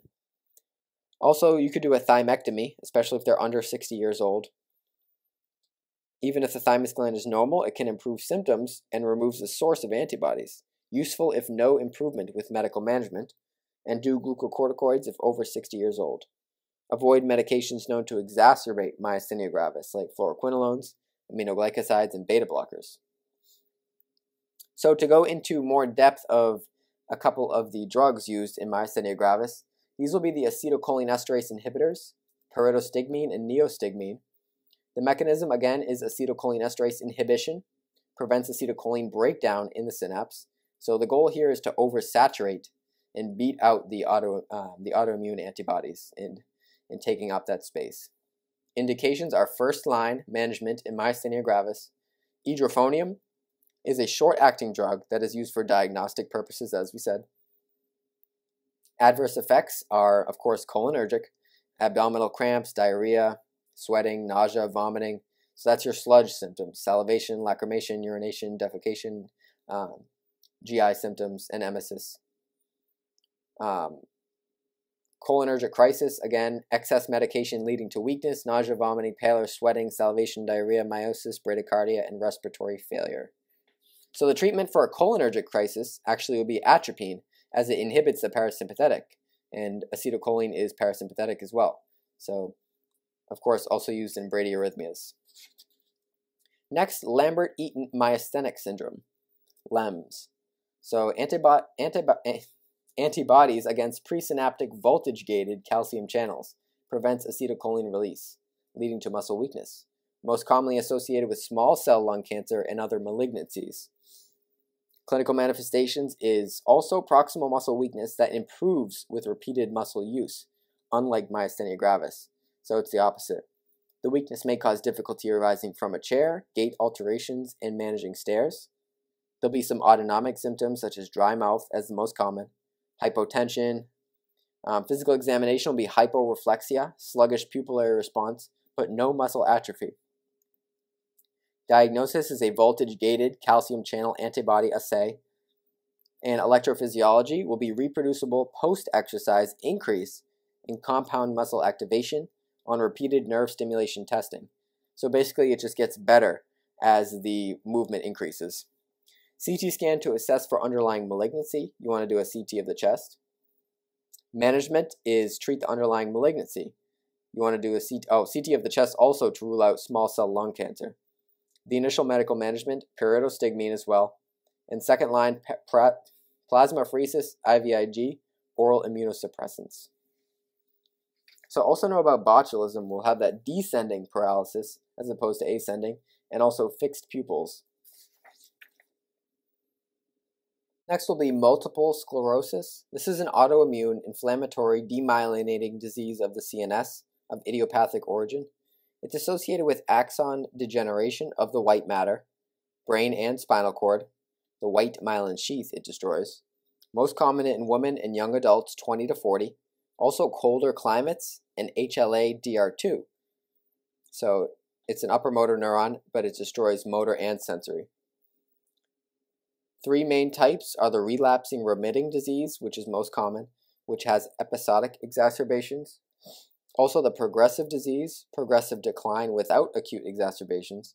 And secondary progressive, which is relapsing remitting pattern that becomes progressive. Clinical manifestations are sensory disturbances, followed by weakness and visual disturbances are the most common presenting symptoms. Sensory deficits like pain and paresthesias. Also motor deficits like weakness, gait, and balance problems. Visual disturbances, diplopia, optic neuritis, fatigue, trigeminal neuralgia, and Uthoff's phenomenon, which is worsening of the symptoms with heat, which is exercise, fever, hot baths, or weather. Spinal cord symptoms, bladder or bowel dysfunction. Physical exam will be an upper motor neuron signs, spasticity, an upward Babinski, hyperreflexia, and muscle rigidity. Lermit's sign is a neck flexion caused by a lightning shock type pain radiating from the spine down to the leg. So Lermit's is lightning down to the leg. Marcus gun pupil with optic neuritis. So during the swinging flashlight test from the unaffected eye into the affected eye, the pupils appear to dilate due to less than normal pupillary restriction. This response is due to the brain perceiving the delayed conduction of affected optic nerve as if the light was reduced. Also internuclei ophthalmoplegia, inability to adduct the eyes on the side of the lesion with nystagmus in the other eye. Cerebellar, you may have Charcot's neurologic triad, which is nystagmus, staccato speech, and intentional tremor. Also ataxia. Spinal cord symptoms like bladder, bowel, or sexual dysfunction. For diagnosis, mainly clinical, at least 2 distinct episodes of CNS deficits. MRI with gadolinium is the best initial and most accurate test. You'll see hyperintense white matter plaques are the hallmark finding.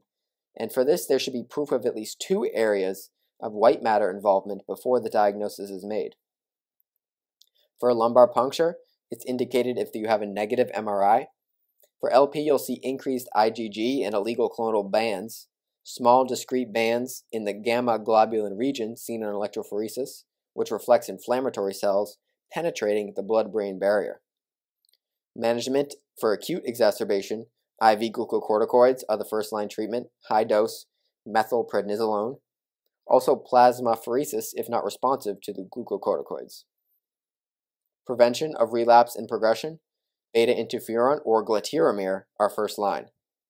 Natalizumab may cause progressive multifocal leukoencephalopathy, Also, amantadine is helpful for fatigue symptoms, and baclofen or diazepam for spasticity. So, acute glucocorticoids, plasmapheresis, relapse and progression, beta interferon, gluteramine, and you could do baclofen, diazepam, or amantadine as well. Next, we'll move to astrocytoma. This is derived from the astrocytes. The astrocytes are the star-shaped glial cells of the brain and spinal cord that support the endothelial cells of the blood-brain barrier. They provide nutrients for the cells, maintain extracellular ion balance, and also repair the brain after injury. They can appear at any part of the brain, most often infratentorial in children, supratentorial in adults. So that's infratentorial is below the cortex, so the cerebellum. So types of astrocytomas. Pilocytic astrocytoma, grade 1, which is a juvenile astrocytoma, is typically localized, and it's considered the most benign, non-cancerous of all astrocytomas. Most common in children and young adults. Other grade 1 astrocytomas include cerebellar astrocytoma and desmoplastic infantile. There's also diffuse astrocytoma, which is a grade 2 or low grade. This can be composed of the tendency to invade surrounding tissues but grow at a relatively slow pace. There's anaplastic astrocytoma, which is rare but aggressive, which is grade 3. And grade 4 is a glioblastoma multiforme. And this is the most common primary CNS tumor in all adults. So, also the subependymal giant cell astrocytoma, which is ventricular tumors associated with tuberous sclerosis. So there's pilocytic, grade 1, diffuse astrocytoma, grade 2, anaplastic astrocytoma, grade 3, and grade 4 is glioblastoma multiforme, which is the most common of all. For clinical manifestations of these astrocytomas, focal deficits are the most common, depending on the location of the lesion, most common in the frontal and temporal areas. There'll be general symptoms like headache, might be worse in the mornings, may wake the patients up at night as well. It may be positional. So that's a common one I saw in a question, may wake the patient up at night for the headaches. Increased intracranial pressure due to the mass effect. They can have, again, a headache, nausea, vomiting, papilledema, ataxia, stupor. For diagnosis, CT or MRI with contrast. Grade 1 and 2 are non-enhancing, and grade 3 and 4 are enhancing. Brain biopsy, usually guided by imaging studies. Histologic appearance includes pilocytic astrocytomas, again at grade 1, which generally forms a sac of fluids as it's cystic, pilocystic, or may be enclosed within a cyst. They're usually slow growing but can become very large. They'll have the classic Rosenthal fibers, which are eosinophilic corkscrew fibers. For diffuse astrocytomas, they'll have microcysts and mucus-like fluid. They're grouped by their appearance and behavior of cells by which they're named. Anaplastic astrocytomas, tentacle-like projections that grow into surrounding tissue, making them difficult to completely remove during surgery. So, worse prognosis with anaplastic, kind of like anaplastic thyroid carcinoma, bad prognosis.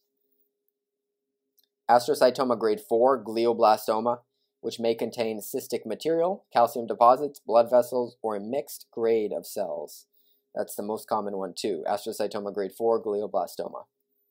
So management, surgical excision for pilocystic, in adults or older children, radiation. Diffuse, surgery or radiation. Anaplastic, surgery, radiation plus chemo. Astrocytoma grade 4, the glioblastoma, surgery, radiation, chemo. Glioblastoma multiforme, most common and most aggressive primary malignant CNS tumor in adults, importantly. Glioblastoma equals a grade 4 astrocytoma, again a heterogeneous mixture of poorly differentiated astrocytes. Risk factors are males over 50, human herpes virus 6, CMV, and ionizing radiation. There's two types, primary and secondary. Primary glioblastoma multiforme is most common. It's seen in adults over 50, arises de novo, most common and most aggressive. Secondary is 40%, and they're most common under 45 years old, and it's due to malignant progression from a low-grade astrocytoma, such as a grade 2 diffuse, or anaplastic grade 3. may transform in 1 year or even over 10 years. There's some variants, which are classic, 97%. Presence of extra copies of the epidermal growth factor receptor gene. Okay. Mesenchymal have high rates of mutations and alterations, such as genes encoding for neurofibromatosis type 1. And clinical manifestations of this glioblastoma multiform are focal deficits, depending on the location. Again, frontal and temporal most common. Generally a headache, which wakes them up at night. Potentially the most important thing to know. Fixed dilated pupils, cranial nerve 3 palsy, altered mental status, other neurologic changes. For diagnosis, brain MRI with contrast is the initial study of choice. Classic findings in glioblastoma multiform are a heterogeneous lesion with variable rings of enhancement, with central necrosis, surrounded by edema and irregular serpiginous margins. Mass effect may cause hydrocephalus, may cross the corpus callosum, and a butterfly glioma. Histology, usually post-surgical. You'll see hemorrhagic center surrounded by pseudo-palisading, tumor cells lining the area of necrosis. Management, surgical excision, radiation, and chemo. Next will be a meningioma. This is a usually benign, slow-growing tumor arising from the arachnoid meningothelial cells of the meninges covering the brain and spinal cord,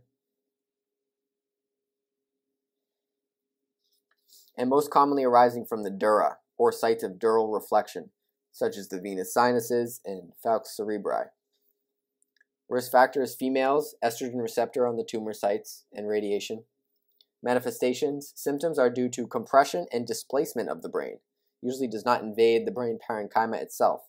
Again, seizures or focal neurosigns, depending on the location. Fixed dilated pupil, importantly, in cranial nerve 3 palsies. For diagnosis of meningioma, MRI with contrast is preferred. Extraaxial intense enhancing, well-defined lesion often attached to the dura, resembling a snowball, may have increased calcifications. So to identify this one, you know that it's attached to the meninges itself. So histology, spindle cells, concentrically arranged in a rolled pattern, and also psammoma bodies, concentric round calcifications. Management, asymptomatic, observe symptomatic surgical excision. So meningioma arises from the dura. You see the whorled pattern, the psammoma bodies, and you do an MRI with contrast and see that it's attached to the dura itself with calcifications. Next, CNS lymphoma. Primary and secondary. Primary is seen without evidence of systemic disease. Is a variant of extranodal non-Hodgkin's lymphoma, NHL. Secondary is more common though. Secondary is Mets from another site, like non-Hodgkin's lymphoma in the neck, chest, groin, or abdomen, especially diffuse large B-cell lymphoma, 90%. Also, Burkitt's can be 10%. So, especially Mets from diffuse large cell B lymphoma. So just think B for brain. Risk factors: Epstein-Barr virus in 90% of patients, immunosuppression, AIDS, post-transplant. Clinical manifestations: focal neurodeficits, also ocular symptoms. Diagnosis: CT or MRI with contrast. You'll see the hypo-intense, ring-enhanced lesion in the deep white matter on CT. You can also do biopsy. Management is chemo with methotrexate as the most effective chemotherapy, and you should also give leucovorin due to its anti-folic acid properties. So that's folinic acid, which is leucovorin. Next will be oligodendroglioma. Oligodendroglioma. Oligodendrocytes, the type of cell that makes up the supportive glial tissues in the brain. These tumors can be found anywhere within the cerebral hemispheres, especially in the frontal and temporal lobes. May be asymptomatic, grow slowly, focal deficits again. Diagnosis: brain biopsy, CT or MRI, histologic appearance. Calcified tumors, chicken wire capillary pattern with a fried egg-shaped tumor seen with a microscope. So that's the chicken wire capillary pattern with a fried egg-shaped tumor seen on microscope. Surgical excision and chemo for oligodendrocytoma. a oligodendroglioma. Ependyoma. Ependymal cells that line the ventricles and part of the spinal cord. So they're most common in children. Mean diagnosis is 5 years of age. In the ependymal cells, most commonly seen in the fourth ventricle, spinal cord, and medulla, may have cauda inquina in adults. Clinical manifestations: infants, increase of head size, irritability, sleeplessness, vomiting. Other focal neuroscience: CT with MRI, again, brain biopsy sees perivascular pseudo-rosettes, tumor cells surrounding a blood vessel. So that's for ependyoma. Perivascular pseudo-rosettes. Management is surgical resection, adjuvant radiation. Chemo is not usually helpful. Next, for hemangiomas. Hemangioma is an abnormal buildup of blood vessels in the skin or internal organs, 2% of all primary brain tumors. Also know von Hippel-Lindau syndrome, 10%. Hemangiomas, tumors of the liver, pancreas, and kidney. Hemangioblastoma arises from blood vessel linings. Benign, slow-growing, well-defined tumors, most common found in the posterior fossa, the brainstem, and the cerebellum. May occur in the cerebral hemispheres or spinal cord. And note, retinal hemangiomas are associated with the von Hippel-Lindau syndrome.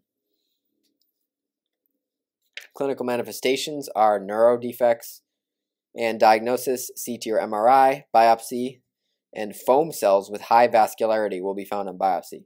Foam cells with high vascularity. Management: surgical resection, and radiation may be done. Next will be neurocognitive disorders. Delirium, which is an acute, abrupt, transient, confused state due to an identifiable cause like medications, infections, electrolyte abnormalities, CNS injury, uremia, organ failure, illicit drug intoxication, or withdrawal. Rapid onset associated with fluctuating mental status and marked deficit in short-term memory. Usually associated with a full recovery within 1 week in most cases. Alzheimer's dementia. This is the most common type of dementia. Risk factors are an increased age, genetics, and a family history. So remember, tau proteins, amyloid plaques, and neurofibrillary tangles for Alzheimer's dementia. So for pathophysiology of Alzheimer's, it's unknown, but there's 3 hypotheses. One is amyloid hypothesis. This is extracellular amyloid beta protein deposition, senile plaques, in the brain, which are neurotoxic. There's also the tau protein hypothesis, neurofibrillary tangles, hyperphosphorylated tau proteins, which are neurotoxic, and the 3, cholinergic hypothesis. Acetylcholine deficiency leads to memory, language, and visual spatial changes. Clinical manifestations: short-term memory loss, often first symptom, progresses to long-term memory loss and cognitive deficits, disorientation, behavioral or personality changes, language difficulties, loss of motor skills, etc., usually gradual in nature. For diagnosis of Alzheimer's, it's a clinical diagnosis with no specific test, although workup to rule out other causes includes an MRI, CBC, renal and LFTs, VDRL or RPR to rule out syphilis, B12, and thyroid functional studies.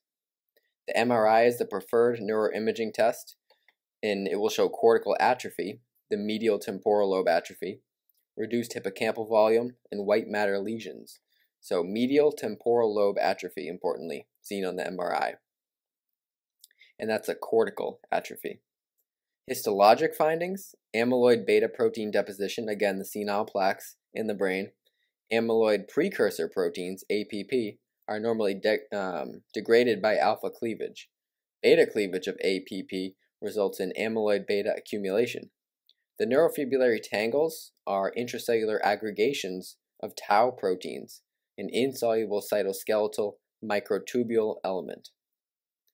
Medical management of Alzheimer's: acetylcholinesterase inhibitors, donepezil, tacrine, rivastigmine, and galantamine. These are used to improve memory function and symptom relief. Does not slow down the progression of the disease, however. So they decrease the amount of acetylcholine uptaken, so basically increases choline. NMDA antagonists like memantine can be used adjunctively or used as a monotherapy in moderate to severe disease. The mechanism inhibits glutamine excitotoxicity, so blocks NMDA receptors, slowing calcium influx and nerve damage. Glutamate is an excitatory neurotransmitter of the NMDA receptor. Excitotoxicity causes cell death. NMDA antagonists reduce glutamate excitotoxicity, and this may be adjunctive as well. Next will be vascular dementia. This is a brain disease due to chronic ischemia and multiple infarctions, lacunar infarctions, to the small vessels. Hypertension is the most important risk factor, diabetes, history of CVA, and AFib as well. Clinical manifestations: a sudden decline in function with a stepwise progression of symptoms. Random infarct, then decline. Stable, then another infarct, then decline. So there's also cortical manifestations depending on the areas affected. If it's medial frontal, you may have executive dysfunction, apathy, abulia. Left parietal, apraxia, aphasia or agnosia. Right parietal, hemineglect, confusion, visual spatial abnormalities. For subcortical manifestations, focal motor deficits, gait abnormalities, urinary difficulties, personality changes. For diagnosis of vascular dementia, clinically, also work up for Alzheimer's disease. Rule out other causes of symptoms like B12 and folate, RPR, etc. The MRI will show white matter lesions, cortical or subcortical infarcts, and the CT may show lacunar infarcts. Prevention: strict blood pressure control. There's also frontotemporal dementia, which is also called Pick's disease. This is localized brain degeneration of the frontotemporal lobes. May progress globally as well. Clinical manifestations are marked changes in social behavior, personality, and language, aphasia, and are earlier signs of frontotemporal dementia with eventual executive and memory dysfunction, dementia with advanced disease. The onset of dementia is earlier than Alzheimer's disease, usually presents in the 6th decade. So they have marked behavioral changes as well. Disinhibition or socially inappropriate behaviors, apathy, hyperorality, like binge eating, changes in food preferences, putting large amounts of food in their mouth, also compulsive ritualistic behaviors, loss of sympathy and apathy. Physical exam: preserved visual spatial. In advanced diseases, they may have positive primitive reflexes, and they may have Parkinsonism. On histology, they have Pick bodies, which are round or oval aggregates of tau protein seen on silver staining of the cortex itself. So frontotemporal is Pick's disease. Changes in personality, social and behavior, and language, and it starts earlier. Diffuse Lewy body disease. Progressive dementia characterized by diffuse presence of Lewy bodies, which are abnormal neuronal protein depositions in comparison to Parkinson's disease, where the Lewy bodies are localized. So in Parkinson's, the Lewy bodies are localized in the substantia nigra in the basal ganglia. However, in diffuse Lewy body disease, this is progressive dementia characterized by diffuse presence of Lewy bodies. Clinical manifestations are core features that occur early, especially visual hallucinations. Also episodic delirium, cognitive fluctuations, and Parkinsonism with rapid eye movement sleep disorder. Dementia is a late finding, delusions, sensitivity to antipsychotic drugs, especially, and autonomic dysfunction, such as orthostatic hypotension. On histology, cortical Lewy bodies, abnormal deposition of the alpha-synuclein proteins, not the basal ganglia or the substantia nigra. Treatment of the Parkinson's symptoms may worsen the neuropsychiatric symptoms and vice versa. So diffuse Lewy body, know that it's diffuse as opposed to localized in Parkinson's. They have visual hallucinations, cognitive fluctuations, autonomic dysfunction, and also the alpha-synuclein proteins. Focal partial seizure is next. abnormal neuronal discharge from one discrete section in one hemisphere. With retained awareness is called simple, where consciousness is fully maintained. With impaired awareness is complex, with consciousness impaired. Clinical manifestations of a focal partial seizure is focal sensory, motor, or autonomic symptoms depending on the lobe affected. May be followed by a neurologic deficit, Todd's paralysis, lasting up to 24 hours. So Todd's paralysis is in the focal partial seizures. Motor symptoms may be a jerky rhythmic movement, may start in one area, focal, and then spread to other parts affecting the limb or the body, which is classically called the Jacksonian march. May be tonic with muscular rigidity or rhythmic jerking. Sensory, paresthesias, numbness, pain, heat, cold, sensation to movement, olfactory, flashing lights. For autonomic, abdominal, cardiovascular, blood pressure changes, bronchoconstriction, etc. Aurors and automatisms they may have, so repetitive behaviors like lip smacking, facial grimacing, chewing, manual picking, coordinated movements, or repeating words that may accompany complex partial seizures. So automatisms, complex partial seizures. Initial workup is to rule out reversible causes. You want to get a CBC, CMP, electrolytes, liver and renal, and RPR, MRI to rule out a focal mass as well. For EEG, for simple partial, you see focal discharge at the onset of the seizure. And for complex partial, you see interictal spikes or with slow waves in the temporal or frontotemporal area. So for focal partial seizures, don't forget with retained awareness is simple, with impaired awareness is complex, and don't forget Todd's paralysis lasts up to 24 hours. Don't forget the changing, one symptom in one area moves to another, which is the Jacksonian march, and the automatisms, which are the repetitive behaviors, are in complex partial. So next will be absence or petit mal seizure. Generalized seizure involving both hemispheres, most common in early childhood. Age at onset is usually 4 to 10 years, often ceases by early puberty or 20 years of age in most patients. Clinical manifestations are a pause or a stare, sudden, marked impairment in consciousness without loss of body tone. The patient remains upright. Staring episodes with pauses, behavioral arrest. Episodes typically last between 5 and 10 seconds. If they're over 10 seconds, it can be associated with an eyelid twitching or lip smacking. There's no postictal phase, and it may occur up to 10 times per day. May be associated with automatisms, predominantly oral, or myoclonus, and also may be provoked by hyperventilation. Importantly, on EEG, you'll see the bilateral symmetric 3 Hz spike in wave activity. So bilateral symmetric 3 Hz spike in wave activity for absence seizures, and management, ethosuximide is the first line management for absence seizures. Next will be generalized grand mal seizures. These are simultaneous neuronal discharge from both hemispheres, diffuse brain involvement. Generalized tonic-clonic, grand mal, most common type. The clinical manifestations are tonic-clonic, sudden loss of consciousness with tonic activity, contraction and rigidity, that may be associated with respiratory arrest, followed by 1 to 2 minutes of clonic activity, repetitive, rhythmic, symmetric jerking lasting under 3 minutes, followed by a postictal confusion phase. Cyanosis and urinary incontinence may occur, importantly. Cyanosis and urinary incontinence may occur.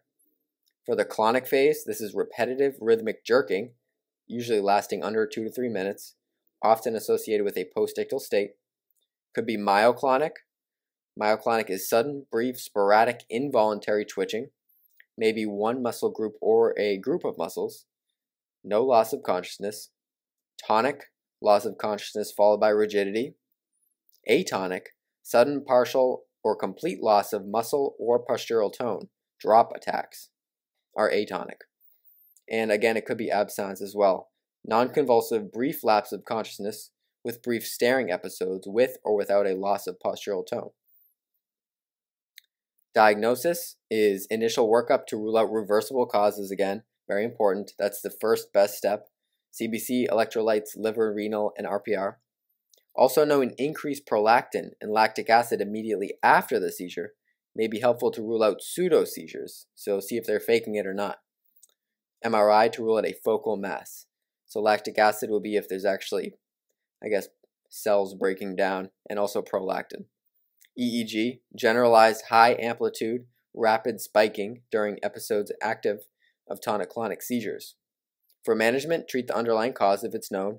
Long-term options for epilepsy include levetiracetam, phenytoin, valproic acid, carbamazepine, lamotrigine, phenobarbital, topiramate. Levetiracetam and lamotrigine are the safest in pregnancy. Ethosuximide, again, first line for absence, and valproate, second line for absence. Next, status epilepticus, a single continuous epileptic seizure lasting 5 minutes or greater for more than 1 minute within a 5-minute period without recovery in between episodes. This is considered a neurologic emergency. Etiologies could be structural abnormalities, infections like meningitis or encephalitis, metabolic abnormalities, medications or toxins. Also non-compliance with your AEDs. Diagnosis, neuroimaging, once stabilized to determine if intracranial mass or hemorrhage is present. And management, most important. ABCs and airway management first. Benzodiazepines are the preferred initial agents. Lorazepam is usually preferred.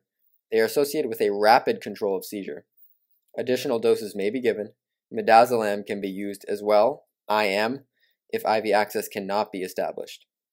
Second line is phenytoin or fosphenytoin if no response to benzos. They can also be used to prevent recurrence. Valproate and levetiracetam are alternatives. For third line, if that's not working, then you can do phenobarbital if no response to phenytoin. Phenobarbital is a barbiturate, and this is if it's refractory. General anesthesia, midazolam and propofol can be used. Complications, hypoxia, aspiration, respiratory failure, and cardiac arrhythmias. So know the order of management. Of course, your ABCs and airway management. Benzos first line, lorazepam's the best. Second line, phenytoin, fosphenytoin. You can also use valproate and levetiracetam. And third line, phenobarbital if no response to phenytoin. So next, go into some of the different drugs used in epilepsy. First, phenytoin. The mechanism of phenytoin is stabilizes neuronal membranes by blocking voltage-gated sodium channels. Indications are generalized tonic-clonic and focal seizures, simple and complex, also seizure prophylaxis, status epilepticus after benzodiazepines as well. Side effects can be spelled out using the mnemonic phenytoin. For P, it's P450 inducer and induces lupus-like syndrome. H, hyperplasia of the gums and hirsutism. E, erythema multiforme, also Stevens-Johnson. N, neuropathies like vertigo, ataxia, headache. Y, if you don't yield, if you don't give it slow, it causes hypotension and arrhythmias. T, teratogenicity like cleft lip and palate and microcephaly. O, osteopenia. I, inhibits folic acid absorption, megaloblastic anemia. N, nystagmus. Next will be carbamazepine.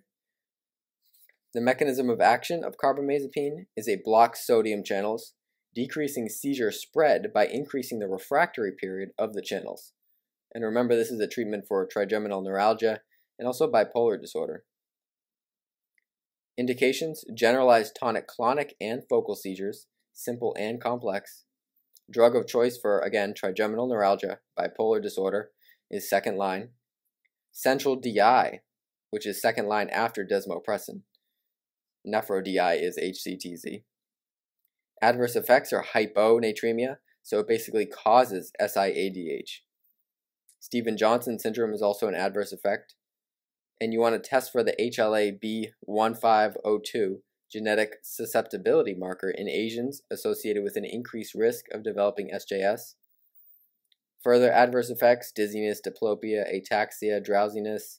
Also importantly, hepatotoxicity increases LFTs, and also blood dyscrasias, agranulocytosis, aplastic anemia, and thrombocytopenia.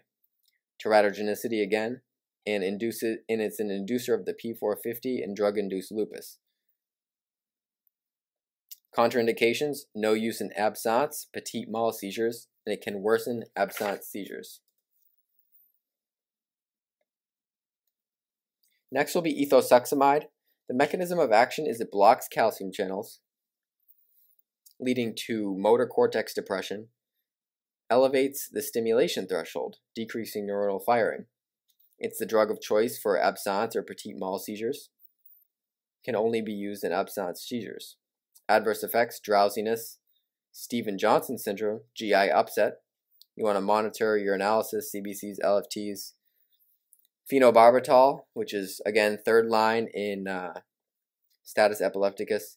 This is a barbiturate that binds to GABA receptors and potentiates GABA-mediated CNS inhibition. Indications are partial and complex or generalized. Status epilepticus after phenytoin administration. And no further side effects can be depression, SJS, and many more. Benzodiazepines, lorazepam, diazepam. Mechanism of action potentiates GABA-mediated CNS inhibition. Lorazepam is the most effective and has a shorter half-life than diazepam. Functions as an anxiolytic, sedative hypnotic, anticonvulsant, and muscle relaxant. Indications: generalized and absence, anxiety, sedation, muscle spasm. First line for acute generalized tonic-clonic seizures and status epilepticus. And also remember alcohol withdrawal, delirium tremens, and eclampsia, recurrent seizures after magnesium sulfate has been administered. Adverse effects are sedation, ataxia, paradoxical reaction as well. Monitor blood pressure after IV admin, and contraindications are suicide risk. Next will be valproic acid, or divalproic sodium. It has multiple mechanisms, potentiates GABA, also inhibits glutamate and NMDA receptors, and increases refractory period of voltage-gated sodium channels. Indications are partial, simple and complex, generalized, tonic-clonic, and absence. First line for myoclonic seizures. Migraine prophylaxis as well, and bipolar disorder. Adverse effects, importantly, pancreatitis, hepatotoxicity. It's also very teratogenic due to neural tube defects. Valproate has the highest risk of birth defects of any of the commonly used anti-epileptic drugs. Valproate should be avoided if patient is not already on it prior to pregnancy. Tremor also. For topiramate, Topamax, multiple actions, blocks sodium channels, increases GABA activity, glutamate receptor antagonists. It can be used for migraine prophylaxis, generalized and partial seizures. Adverse effects are renal stones, and also weight loss. Gabapentin, mechanism inhibits voltage-gated calcium channels. It's structurally similar to GABA, but works on calcium channels, not GABA itself. Indications: partial and complex, peripheral neuropathy, and neuropathic pain, fibromyalgia, postherpetic neuralgia as well. Adverse effects: it can worsen absence seizures, like carbamazepine as well. Sedation and ataxia. Next, lacunar infarcts. This is small vessel disease of the penetrating branches of the cerebral arteries in the pons and basal ganglia. It's a subset of a TIA. 80% have a history of hypertension, and some have diabetes as well. It could lead to vascular dementia as well. There's 5 classic presentations of lacunar infarcts. There's pure motor, which is the most common presentation. This leads to hemiparesis or hemiplegia in the absence of sensory or cortical signs. Cortical signs are aphasia, agnosia, neglect, apraxia, or hemianopsia. There's also ataxic hemiparesis, which is ipsilateral weakness and clumsiness in the legs more than the arms. There's pure sensory deficits. There's sensory motor. There's dysarthria, which is clumsy hand syndrome. And for diagnosis of lacunar infarcts, you want to do a CT and see small punched out hypodense areas, which are the lacunar infarcts, usually in the central and non-cortical areas, such as the basal ganglia. So central and non-cortical areas. These are the deep penetrating vessels in the pons and the basal ganglia, again, not the cortex. Management: aspirin, control risk factors like hypertension, most importantly, and also diabetes. They do have a good prognosis with partial or complete deficit resolution ranging up from hours to 6 weeks. Okay, transient ischemic attacks, transient episodes of neurologic deficits caused by a focal brain, spinal cord, or retinal ischemia without acute infarction. Three main types: embolic, such as AFib, left ventricular thrombosis as well through the PFO. Lacunar, again, penetrating small vessels that are not in the cortex. Large arteries, ischemia due to atherosclerosis. Clinical manifestations of TIAs are neurologic deficits lasting under 24 hours is the definition. Depending on the artery involved, resembles a stroke pattern. Most, however, last for a few minutes with complete resolution within 1 hour. You have amaurosis fugae, which is a transient monocular vision loss, which is the classic temporary shade down of one eye, curtains coming down. Physical exam will have a carotid bruit may be heard, and for diagnosis, neuroimaging plus neurovascular imaging, also rule out cardioembolic source. Neuroimaging and CT scan performed initially to rule out hemorrhage, but an MRI is more sensitive. For neurovascular imaging, you can do the CT or MR angiography, and as well as carotid Doppler. Conventional angiography is the definitive diagnosis, however it's invasive. And for ancillary testing, you want to rule out cardioembolic sources, so you want to get an EKG, telemetry, and echo. Rule out metabolic or hematologic causes of neurologic symptoms, like hypoglycemia or CBC. For management of a TIA, place the patient in the supine position to increase cerebral perfusion. Avoid lowering blood pressure unless it's over 220 over 120. Thrombolytics are contraindicated, however, in TIAs. Non-cardiogenic TIA. Antiplatelet therapy is what you want to do. First-line medical management, aspirin and clopidogrel, or aspirin plus dipyridamole or ticlopidine. Carotid endarterectomy is recommended if internal carotid stenosis, 50 to 99%, with a life expectancy of at least 5 years left. Long-term, reduce the risk factors like diabetes, hyperlipidemia, and hypertension, also exercise. Cardiogenic or atrial fibrillation, you want to do oral anticoagulation. So it's important to know the ABCD2 score assessment in TIAs. This is the risk of stroke after a TIA is significantly increased, and the risk is highest during the days immediately following the TIA. The ABCD2 tool designed to predict the risk of stroke in the 3 to 90 days after a TIA.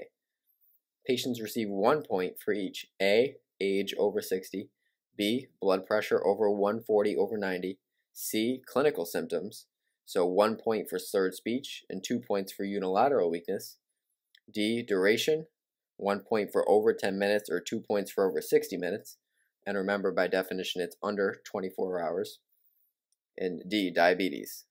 So duration and diabetes. So if they have 0 to 3 points, there's a 3% 90-day stroke risk. If they have 4 to 5 points, there's a 10% 90-day stroke risk. If they have 6 to 7 points, there's almost a 20% 90-day stroke risk, so 17.8%. Now moving to ischemic strokes themselves. These are acute onset neurologic deficits due to death of brain tissue from ischemia. Ischemia is the most common type of stroke at 80%. Causes include thrombotic and embolic strokes in ischemic. For thrombotic, this is 2/3 and embolic is 1/3. Embolic is commonly from the heart, aortic arch, or large cerebral arteries. Sources include AFib, valvular disease, or PFO, patent foramen ovale, which is a paradoxical venous emboli, part of embolic. Risk factors for ischemic strokes.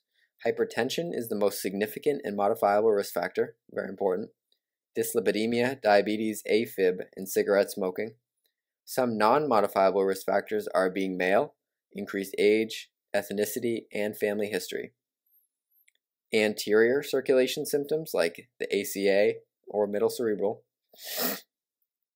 There'll be contralateral arm or leg weakness and contralateral sensory deficits. Visual changes, contralateral homonymous hemianopsia, loss of visual fields on the opposite side of the stroke. For posterior circulation symptoms, we have the V's, vomiting, visual changes, vertigo. Also nystagmus, nausea, coma, drop attacks, or ataxia. For diagnosis, first thing is CT head without contrast. It's the best initial test to rule out a hemorrhagic stroke first. CT may be normal in the first 6 to 24 hours, however. MRI is the most accurate to diagnose a stroke. Some ancillary testing is neurovascular imaging like CT or MR angiography. You can also do a carotid Doppler ultrasound, EKG, echo, and cardiac monitoring. Conventional angiography is rarely done. Immediate management for ischemic strokes, within 3 hours of symptom onset, you want to do alteplase, which is a thrombolytic, if no contraindications. So some contraindications include a BP over 185 over 110 or greater, recent bleeding, bleeding disorder, and recent trauma. Thrombolytics can be used within 4.5 hours in some patients, under 80 years old, or under 25 on the NIH stroke scale, so it's not maximally severe, and they're not a diabetic with a previous stroke. Mechanical thrombectomy can be performed within 24 hours of symptom onset of large artery occlusion in the anterior circulation. Compared to alteplase alone, thrombectomy is associated with improved reperfusion, early neurologic recovery, and a functional outcome. Over 3 to 4.5 hours of symptom onset, aspirin and long-term management. Blood pressure should only be lowered if the blood pressure is over 185 over 110, if thrombolytics are to be used, or over 220 over 120 if no plan to use thrombolytics. So remember, the penumbra is the area that's semi-dead, basically, around the initial infarct that can still be salvageable. So that's why you want to keep the blood pressure up so it still perfuses that area. Long-term outpatient management of ischemic strokes, antiplatelet therapy, aspirin, clopidogrel, dipyridamole. Aspirin therapy should not be used or initiated until 24 hours after the time of thrombolytic therapy. If a patient was already on aspirin prior to stroke, either add dipyridamole or switch to clopidogrel. For statin therapy, statins should be initiated regardless of LDL level. A stroke equals a statin. To go to some of the locations and symptoms and other manifestations of areas that you might find the stroke, we'll start with the MCA, the middle cerebral artery. Think MCA is most common artery and middle cerebral artery. This is the most common type of ischemic stroke. For clinical manifestations, it has contralateral sensory and motor deficits, greater in the arm and face, greater than the leg, and greater than the foot. So think about the homunculus and its distribution across a section of the brain. For facial involvement, only involves the lower half of the face. Patients will be able to raise the eyebrow, as they're unable to in Bell's palsy. Visual, contralateral homonymous hemianopsia, which is loss of the visual fields on the opposite side of the stroke. This leads to a gaze preference towards the side of the lesion initially. Dominant left in 90% hemisphere. So dominant left in 90% hemisphere. Aphasia. Broca's area is expressive. Broken speech. That's how I remember it. Wernicke's is sensory. And this is comprehension. So Wernicke's is a longer word. Comprehension is a longer word. So Wernicke's is comprehensive aphasia, whereas Broca's is expressive aphasia with its broken speech. Non-dominant, usually right hemisphere. Spatial defects, dysarthria, neglect of the other side, importantly. Anosognosia, inability to perceive their illness, lack of awareness. Flat affect, impaired judgment, and impulsivity. Moving to ACA, anterior cerebral artery strokes. Clinical manifestations of ACA strokes are contralateral sensory and motor deficits, greater in the leg and foot. Remembering the homunculus and where the distribution is in the brain. The face is usually spared. Urinary incontinence is common with ACAs. Voluntary urethral sphincter, by choice by the frontal lobe. And also middle and lower lobe bodies seen with the homunculus. So think about urinary incontinence with the ACA in that voluntary area in the frontal lobe. So think about the voluntary urethral sphincter. Also for ACA, there'll be contralateral homonymous hemianopsia, which leads to the gaze preference towards the side of the lesion initially, again. Personality and cognitive defects, especially with that frontal lobe involvement, confusion, flat affect, and impaired judgment. Next, for PCA, posterior cerebral artery syndrome or stroke, think of the V's again: vertebral, vertigo, including nystagmus, vomiting, and visual changes like diplopia. PCA, posterior cerebral artery, homonymous hemianopsia may spare the macula. Alexia without agraphia if dominant hemisphere is left in the PCA. Visual hallucinations, sensory loss, coma, limb ataxia, nystagmus, cerebellar signs, nausea, vomiting, and drop attacks. Also, under the section of PCA, note vertebrobasilar artery. These show the classic crossed symptoms, which are ipsilateral cranial nerve deficits with contralateral motor or sensory deficits. Diplopia, dizziness, nausea, vomiting, limb, cerebellar dysfunction. Asymmetric but bilateral deficits are the rule in basilar infarcts. For example, hemiparesis with motor or reflex abnormalities on the non-hemiparetic side. Crossed symptoms for vertebrobasilar artery again.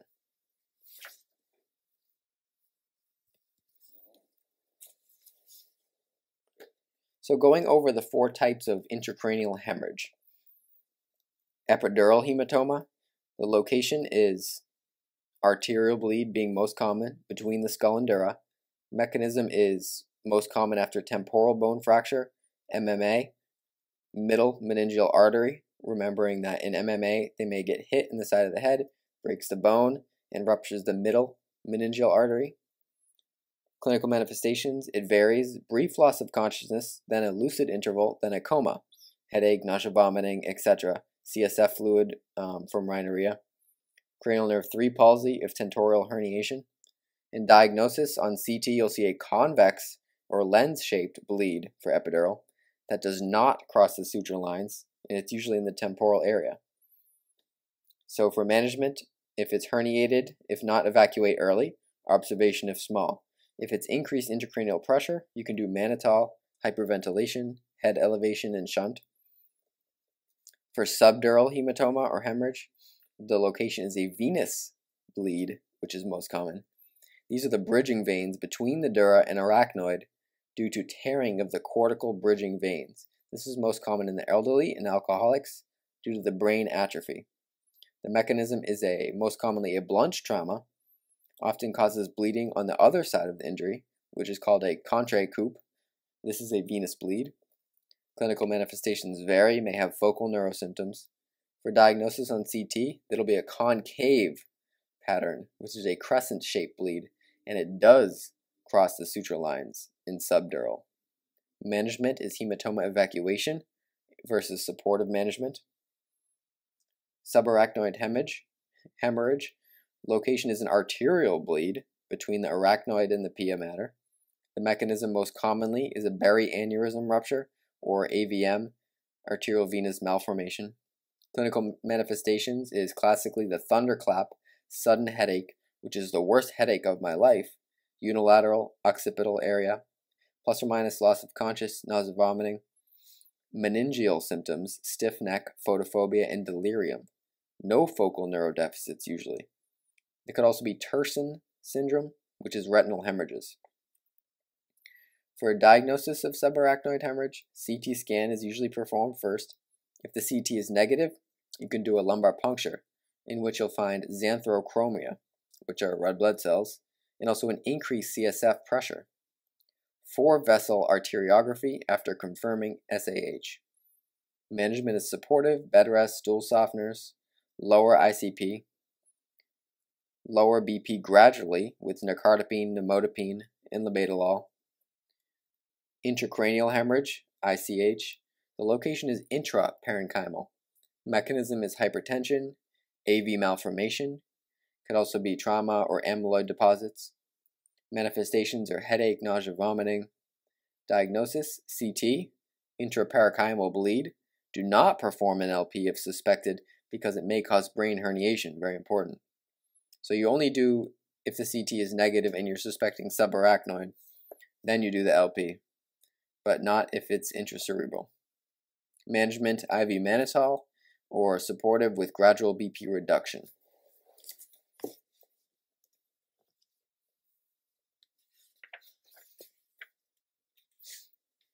So now we'll go into those again, but in more detail.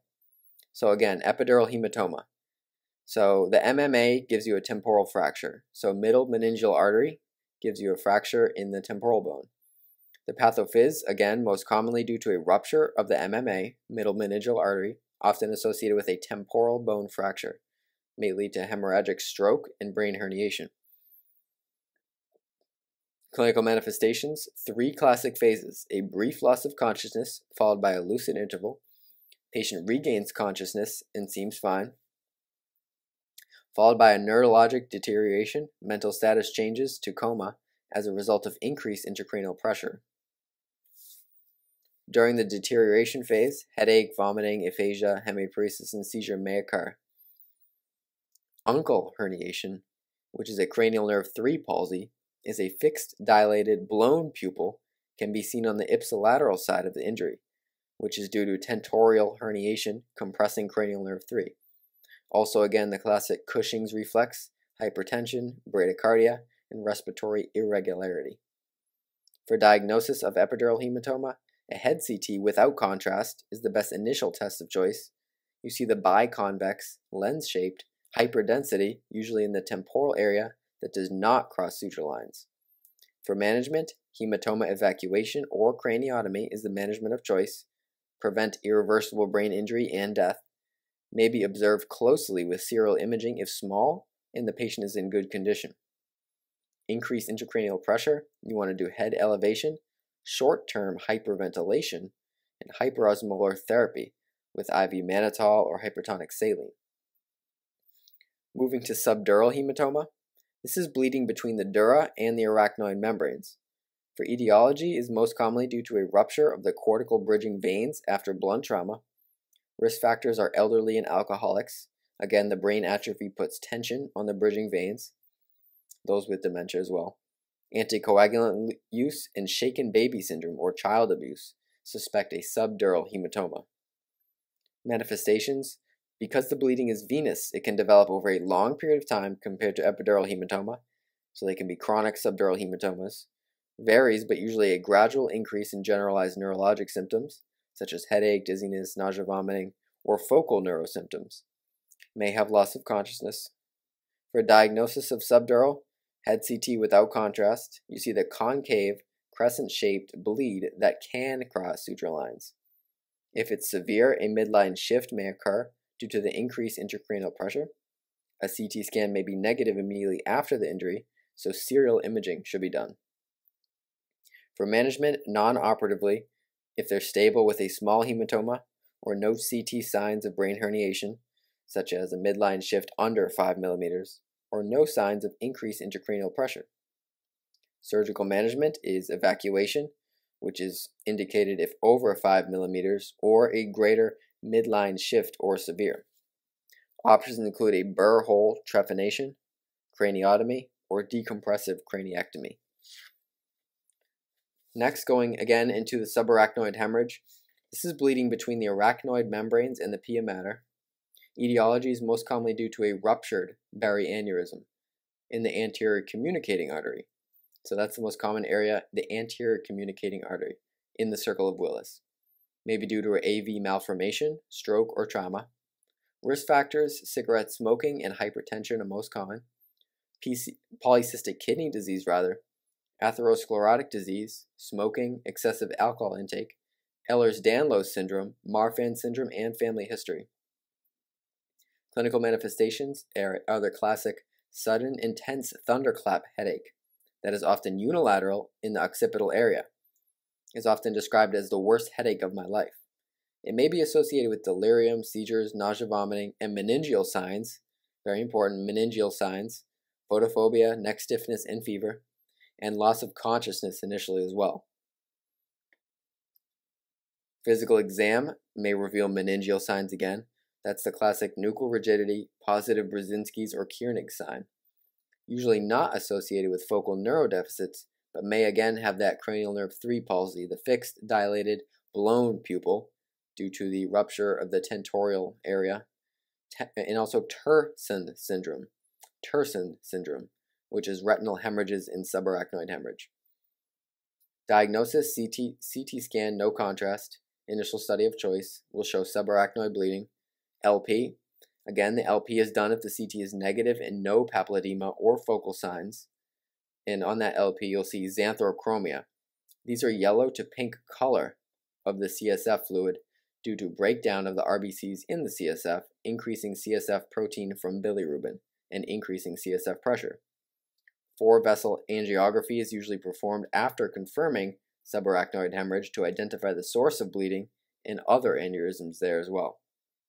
Management is supportive with bed rest, stool softeners due to the iron from the hemolysis, lower intracranial pressure.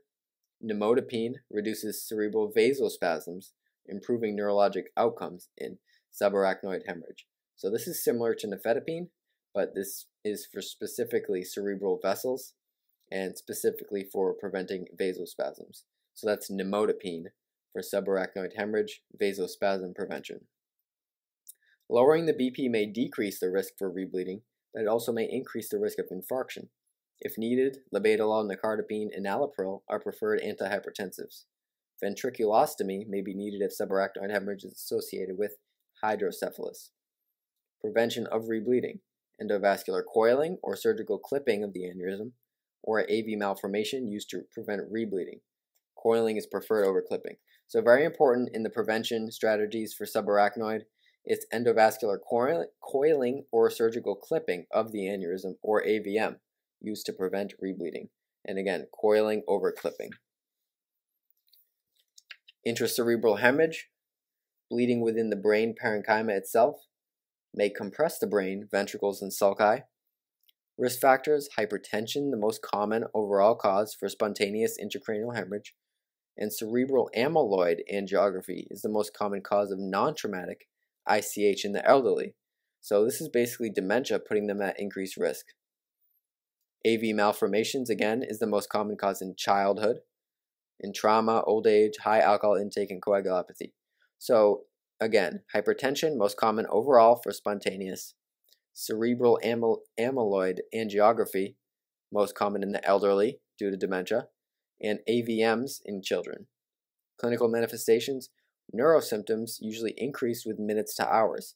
Headache, nausea, vomiting, syncope, focal neurosymptoms like hemiplegia, hemiparesis, seizures, AMS, lethargy, and obtundation. So remember, there's usually no focal neurosymptoms in subarachnoid hemorrhage and more meningeal signs in subarachnoid hemorrhage. May have focal, motor, or sensory deficits. This is intracranial hemorrhage. Diagnosis: CT, no contrast. Management: supportive. Gradual blood pressure reduction. Prevention of increased intracranial pressure, raising the head of the bed 30 degrees, limiting IV fluids, blood pressure management, analgesia and sedation. Reduction of increased intracranial pressure if persistent, IV mannitol, temporary hyperventilation as well. Blood pressure reduction, you wanted to use IV labetalol, nicardipine, esmolol, hydralazine, nitroprusside, and nitroglycerin are all useful agents. Aggressive reduction only if the systolic BP is over 200 or the MAP is over 150. So the MAP is just 2/3 diastolic and 1/3 systolic. Next, basilar skull fracture. Most commonly occurs after traumatic head injuries. Most involve the temporal bone. Clinical manifestations: it varies. Many have no symptoms. Headache, AMS, focal cranial nerve deficits, or focal neurologic deficits.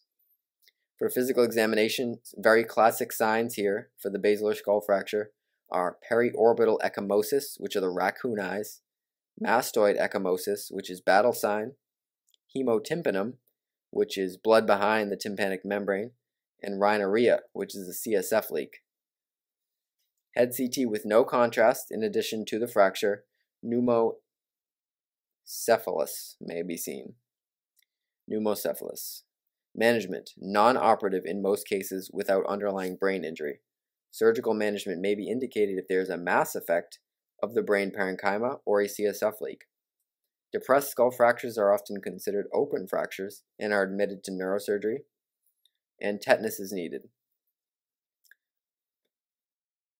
Next will be the burst Jefferson fracture of the atlas, which is C1. This is a bilateral fracture of both the anterior and posterior arches of the atlas. Stability is determined by the involvement of the transverse ligament. The transverse ligament disruption equals unstable. It may be associated with a C1 and C2 dislocation. The mechanism is axial load on the back of the head or hyperextension of the neck, such as caused by a diving accident. Clinical manifestations are upper neck pain, decreased range of motion, usually without neurologic symptoms. Physical exam, neurologic exam is usually intact.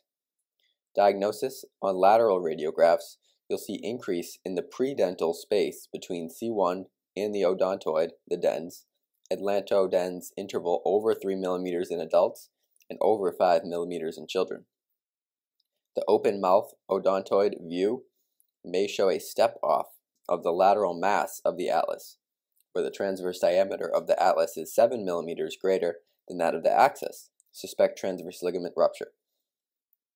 Management, for non-operative management, you want to do external immobilization with a hard cervical orthosis versus a halo for 6 to 12 weeks for stable fractures, if this is an intact transverse ligament. For operative, posterior C1 and C2 fusion versus occipito-cervical fusion if unstable. Odontoid fractures.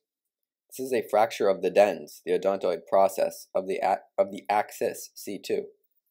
The mechanism is a head placed in forced flexion or extension in the anterior-posterior orientation, such as a forward fall onto the forehead. Type 1 is an oblique fracture at the tip of the odontoid. Type 2 is a fracture at the base of the odontoid, the dens, where it attaches to C2. This is the most common type, and type 2 is also unstable. It has a high association with non-union. An os odontoideum appears like a type 2 fracture on radiographs. Type 3 extends into C2. Clinical manifestations, again, neck pain worse with motion, may have dysphagia if a large retropharyngeal hematoma is present. Usually no neurodefects. Diagnosis, it's best seen on AP odontoid view, the open mouth view. The CT is the best scan to delineate fracture pattern. You can do an MRI of symptoms of spinal cord injury as well.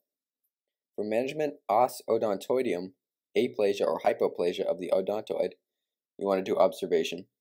Posterior C1 or C2 fusion if symptoms of myelopathy. For a type 1 fracture, cervical orthosis is fine. For a type 2, if it's in young patients, halo immobilization, surgery if risk factors for non-union. If type 2 fracture in the elderly, however, surgery is preferred. Type 3, cervical orthosis. Next will be the hangman's C2 or axis pedicle fracture. Traumatic bilateral fractures, spondylolysis of the pedicles, or pars interarticularis of the axis vertebra, C2, may lead to spondylolisthesis between C2 and C3, anterior dislocation of C2. This is an unstable fracture. 30% are associated with cervical spinal fractures, but usually no cord injury. The mechanism for a hangman's is extreme hyperextension injuries of the skull, atlas, and axis, especially in an already extended neck, most commonly seen in MVAs. Clinical manifestations, neck pain, normal neuroexam. Diagnosis by radiographs, you'll see subluxation of C2 on C3. CT or MRI also works. Management, non-operatively, a type 1, under 3 mm of horizontal displacement. You want to do a rigid cervical collar for 4 to 6 weeks. If it's a type 2, which is 3 to 5 mm of displacement, you can do closed reduction followed by a halo immobilization for 8 to 12 weeks. And if it's operative for type 2, which is again over 5 mm of displacement with severe angulation, you could do operation. So again, hangman fracture, note the slipping of C2 forward compared to C3. Next, atlas fracture and transverse ligamental instability. The mechanism is hyperextension and compression injuries. Low risk of neurologic complications, may be associated with an axis fracture. Atlanto-occipital dislocation, extreme flexion involving the atlas C1 and the axis C2, associated with odontoid fractures. Atlantoaxial joint instability. Instability between the atlas C1 and axis C2. The mechanism, it could be traumatic or non-traumatic for atlantoaxial joint instability. Traumatic would be due to extreme flexion rotation injuries. Non-traumatic could be degenerative, as well as Down syndrome, rheumatoid arthritis, remembering the cervical RA, and os odontoideum. For clinical manifestations, you'll have neck pain. Neuro exam is usually normal. Myelopathic symptoms, however, muscle weakness, hyperreflexia, wide gait, and bladder dysfunction. Diagnosis, open mouth odontoid view, may see increased atlanto-dens interval, ADI. An ADI over 3.5 millimeters is considered unstable. An ADI over 10 millimeters indicates surgery in RA. You can also do CT or MRI. Management depends on the cause. An os odontoideum with symptoms of myelopathy and a widened angle may need a posterior C1, C2 fusion. Next will be clay shoveler's fracture. This is a spinous process avulsion fracture, most commonly at the lower cervical, C7 most common, or upper thoracic vertebrae, C6 to T3. The mechanism is forced neck flexion with the muscles pulling off a piece of the spinous process, especially after a sudden deceleration injury, like an MVA. It's usually a stable injury, however. Manifestations are neck pain or pain between the shoulder blades. Physical exam may have localized tenderness or crepitus with range of motion of the neck, usually no neuro defects. For diagnosis, cervical radiographs, lateral view is the best view. Oblique fracture line with fragment displaced posterior inferiorly. On AP view, double spinous process shadow suggesting of displacement. CT scan is preferred over radiographs. Management, non-operatively is first line. NSAIDs, rest, immobilization, and a hard collar for comfort. Surgical excision only needed if non-union or persistent pain. Next, continuing with fractures, the flexion teardrop fracture. This is anterior displacement of a wedge-shaped fragment fracture, the so-called teardrop shape of the anterior inferior portion of the superior vertebrae, often associated with a vertebral height change. Most commonly occurs in the lower cervical spine, often associated with a loss of vertebral height again. Mechanism of flexion or teardrop fractures. Obviously, severe flexion and compression causes the vertebral body to collide with the inferior vertebral body. They're highly unstable because of the disruption of the posterior longitudinal ligament, and they may cause anterior cervical cord syndrome, importantly. Anterior cervical cord syndrome is also in clinical manifestations. Neck pain, anterior cervical cord syndrome, and the management is surgical decompression due to its highly unstable nature. And then there's also extension teardrop fractures. Triangular shaped avulsion fracture of the anterior inferior corner of the vertebral body as a result of rupture of the anterior longitudinal ligament. It's most common at C2, and it may be seen at C5 to C7. No loss of vertebral height. Extension teardrop fractures are unstable in extension and stable in flexion, however. The mechanism is abrupt neck extension, and the teardrop appears similar to the flexion teardrop fracture. Both can be represented by an anterior inferior vertebral fragment. However, the extension teardrop is not as severe of an injury, as the vertebral body is not displaced, and it can cause central cord syndrome, but is not a common occurrence. So, extension teardrop fracture causes central cord syndrome, where flexion teardrop fracture causes anterior cord syndrome. So just think it flexes towards the anterior, so anterior cord, and extension, you might think posterior cord, but it's central cord syndrome for extension. Next will be burst fractures. Burst fractures due to the nucleus pulposus of the intervertebral disc being forced into the vertebral body, causing it to shatter or burst outward, usually as a result of vertebral compression injury. The mechanism is axial loading that causes vertebral compression injuries of the cervical and lumbar spine. It could be stable or unstable. If it's stable burst fracture, all the ligaments are intact and usually no posterior displacement of the fragment segment. If it's unstable, over 50% compression of the spinal cord, over 50% loss of vertebral height, and over 20 degrees of spinal angulation or associated with neurodefects. May cause incomplete or complete spinal cord injury, such as anterior cord syndrome. Diagnosis: radiographs. Comminuted vertebral body loss of the vertebral height, depicted as a vertical fracture on the AP view. Management for unstable: needs surgical correction. So next for subclavian steal syndrome. Subclavian steal syndrome refers to the signs and/or symptoms that occur during a reserved retrograde blood flow from the vertebral artery due to the ipsilateral arm as a result of decreased flow through the subclavian artery, stenosis or occlusion. The blood flow to the arm as it is at the expense of the vertebrobasilar circulation. So basically there's a blockage in the subclavian proximal to the vertebral artery, and the blood, instead of going normally, there's a blockage. It needs to form collaterals to go around, so it just takes the blood from the vertebral artery going backwards in order to supply the arm. So that's why it steals for the subclavian. So etiologies: atherosclerosis of the subclavian artery is most common, Takayasu arteritis, dissecting aortic aneurysm, and thoracic outlet syndrome as well. So knowing how to differentiate thoracic outlet syndrome and subclavian steal syndrome. Manifestations: mostly asymptomatic. Symptoms of the arm: arterial insufficiency. They may have arm claudication with exercise and paresthesias. Symptoms of vertebrobasilar insufficiency: presyncope or syncope, dizziness, neurodeficits, vertigo, diplopia, nystagmus, weakness, drop attacks, gait abnormalities. So they can either have symptoms of claudication of the arm or basically of the head. So if you're forcing a lot of blood from the vertebral artery to the arm, then you're going to have less for the head.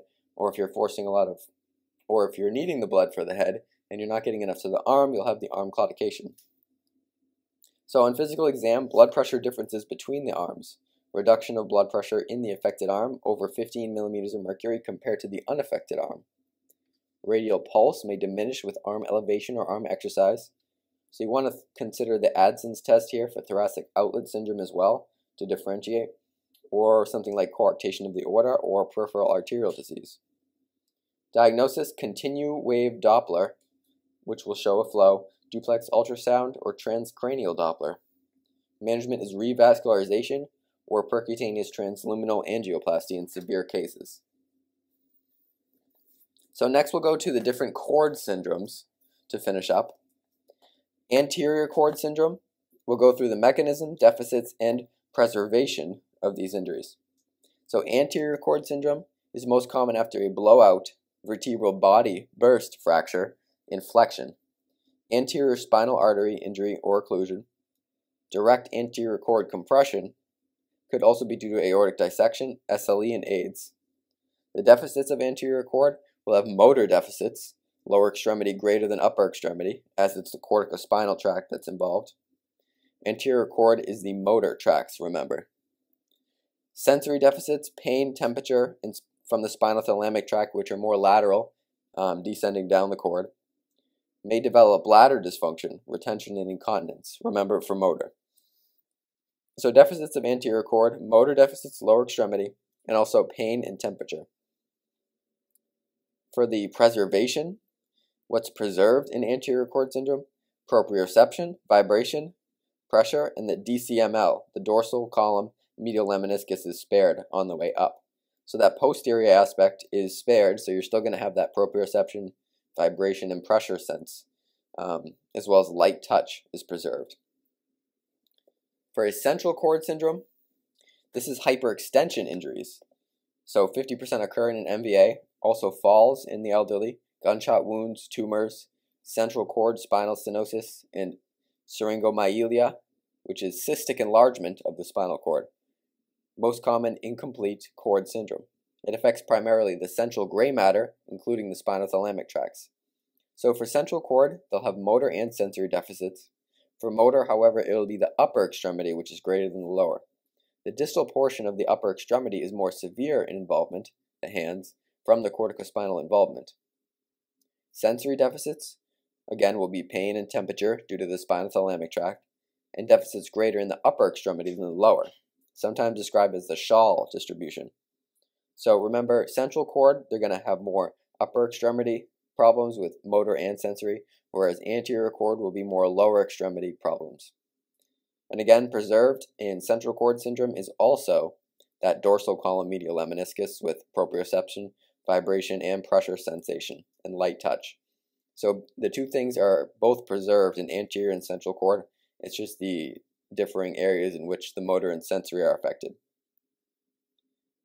Posterior cord is next.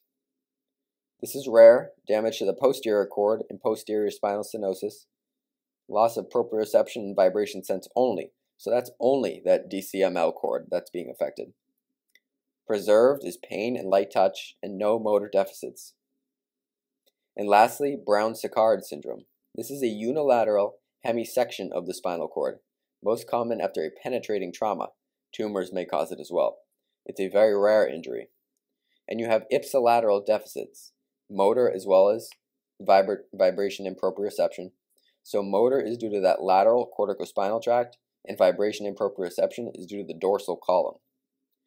You also have in Brown-Séquard uniquely contralateral deficits, pain and temperature, due to the lateral spinal thalamic tract, usually 2 levels below the injury, where the spinal thalamic tract crosses at the spinal cord level. That's Brown-Séquard syndrome. Because the spinal thalamic tract crosses right away, so the patient will be contralateral loss.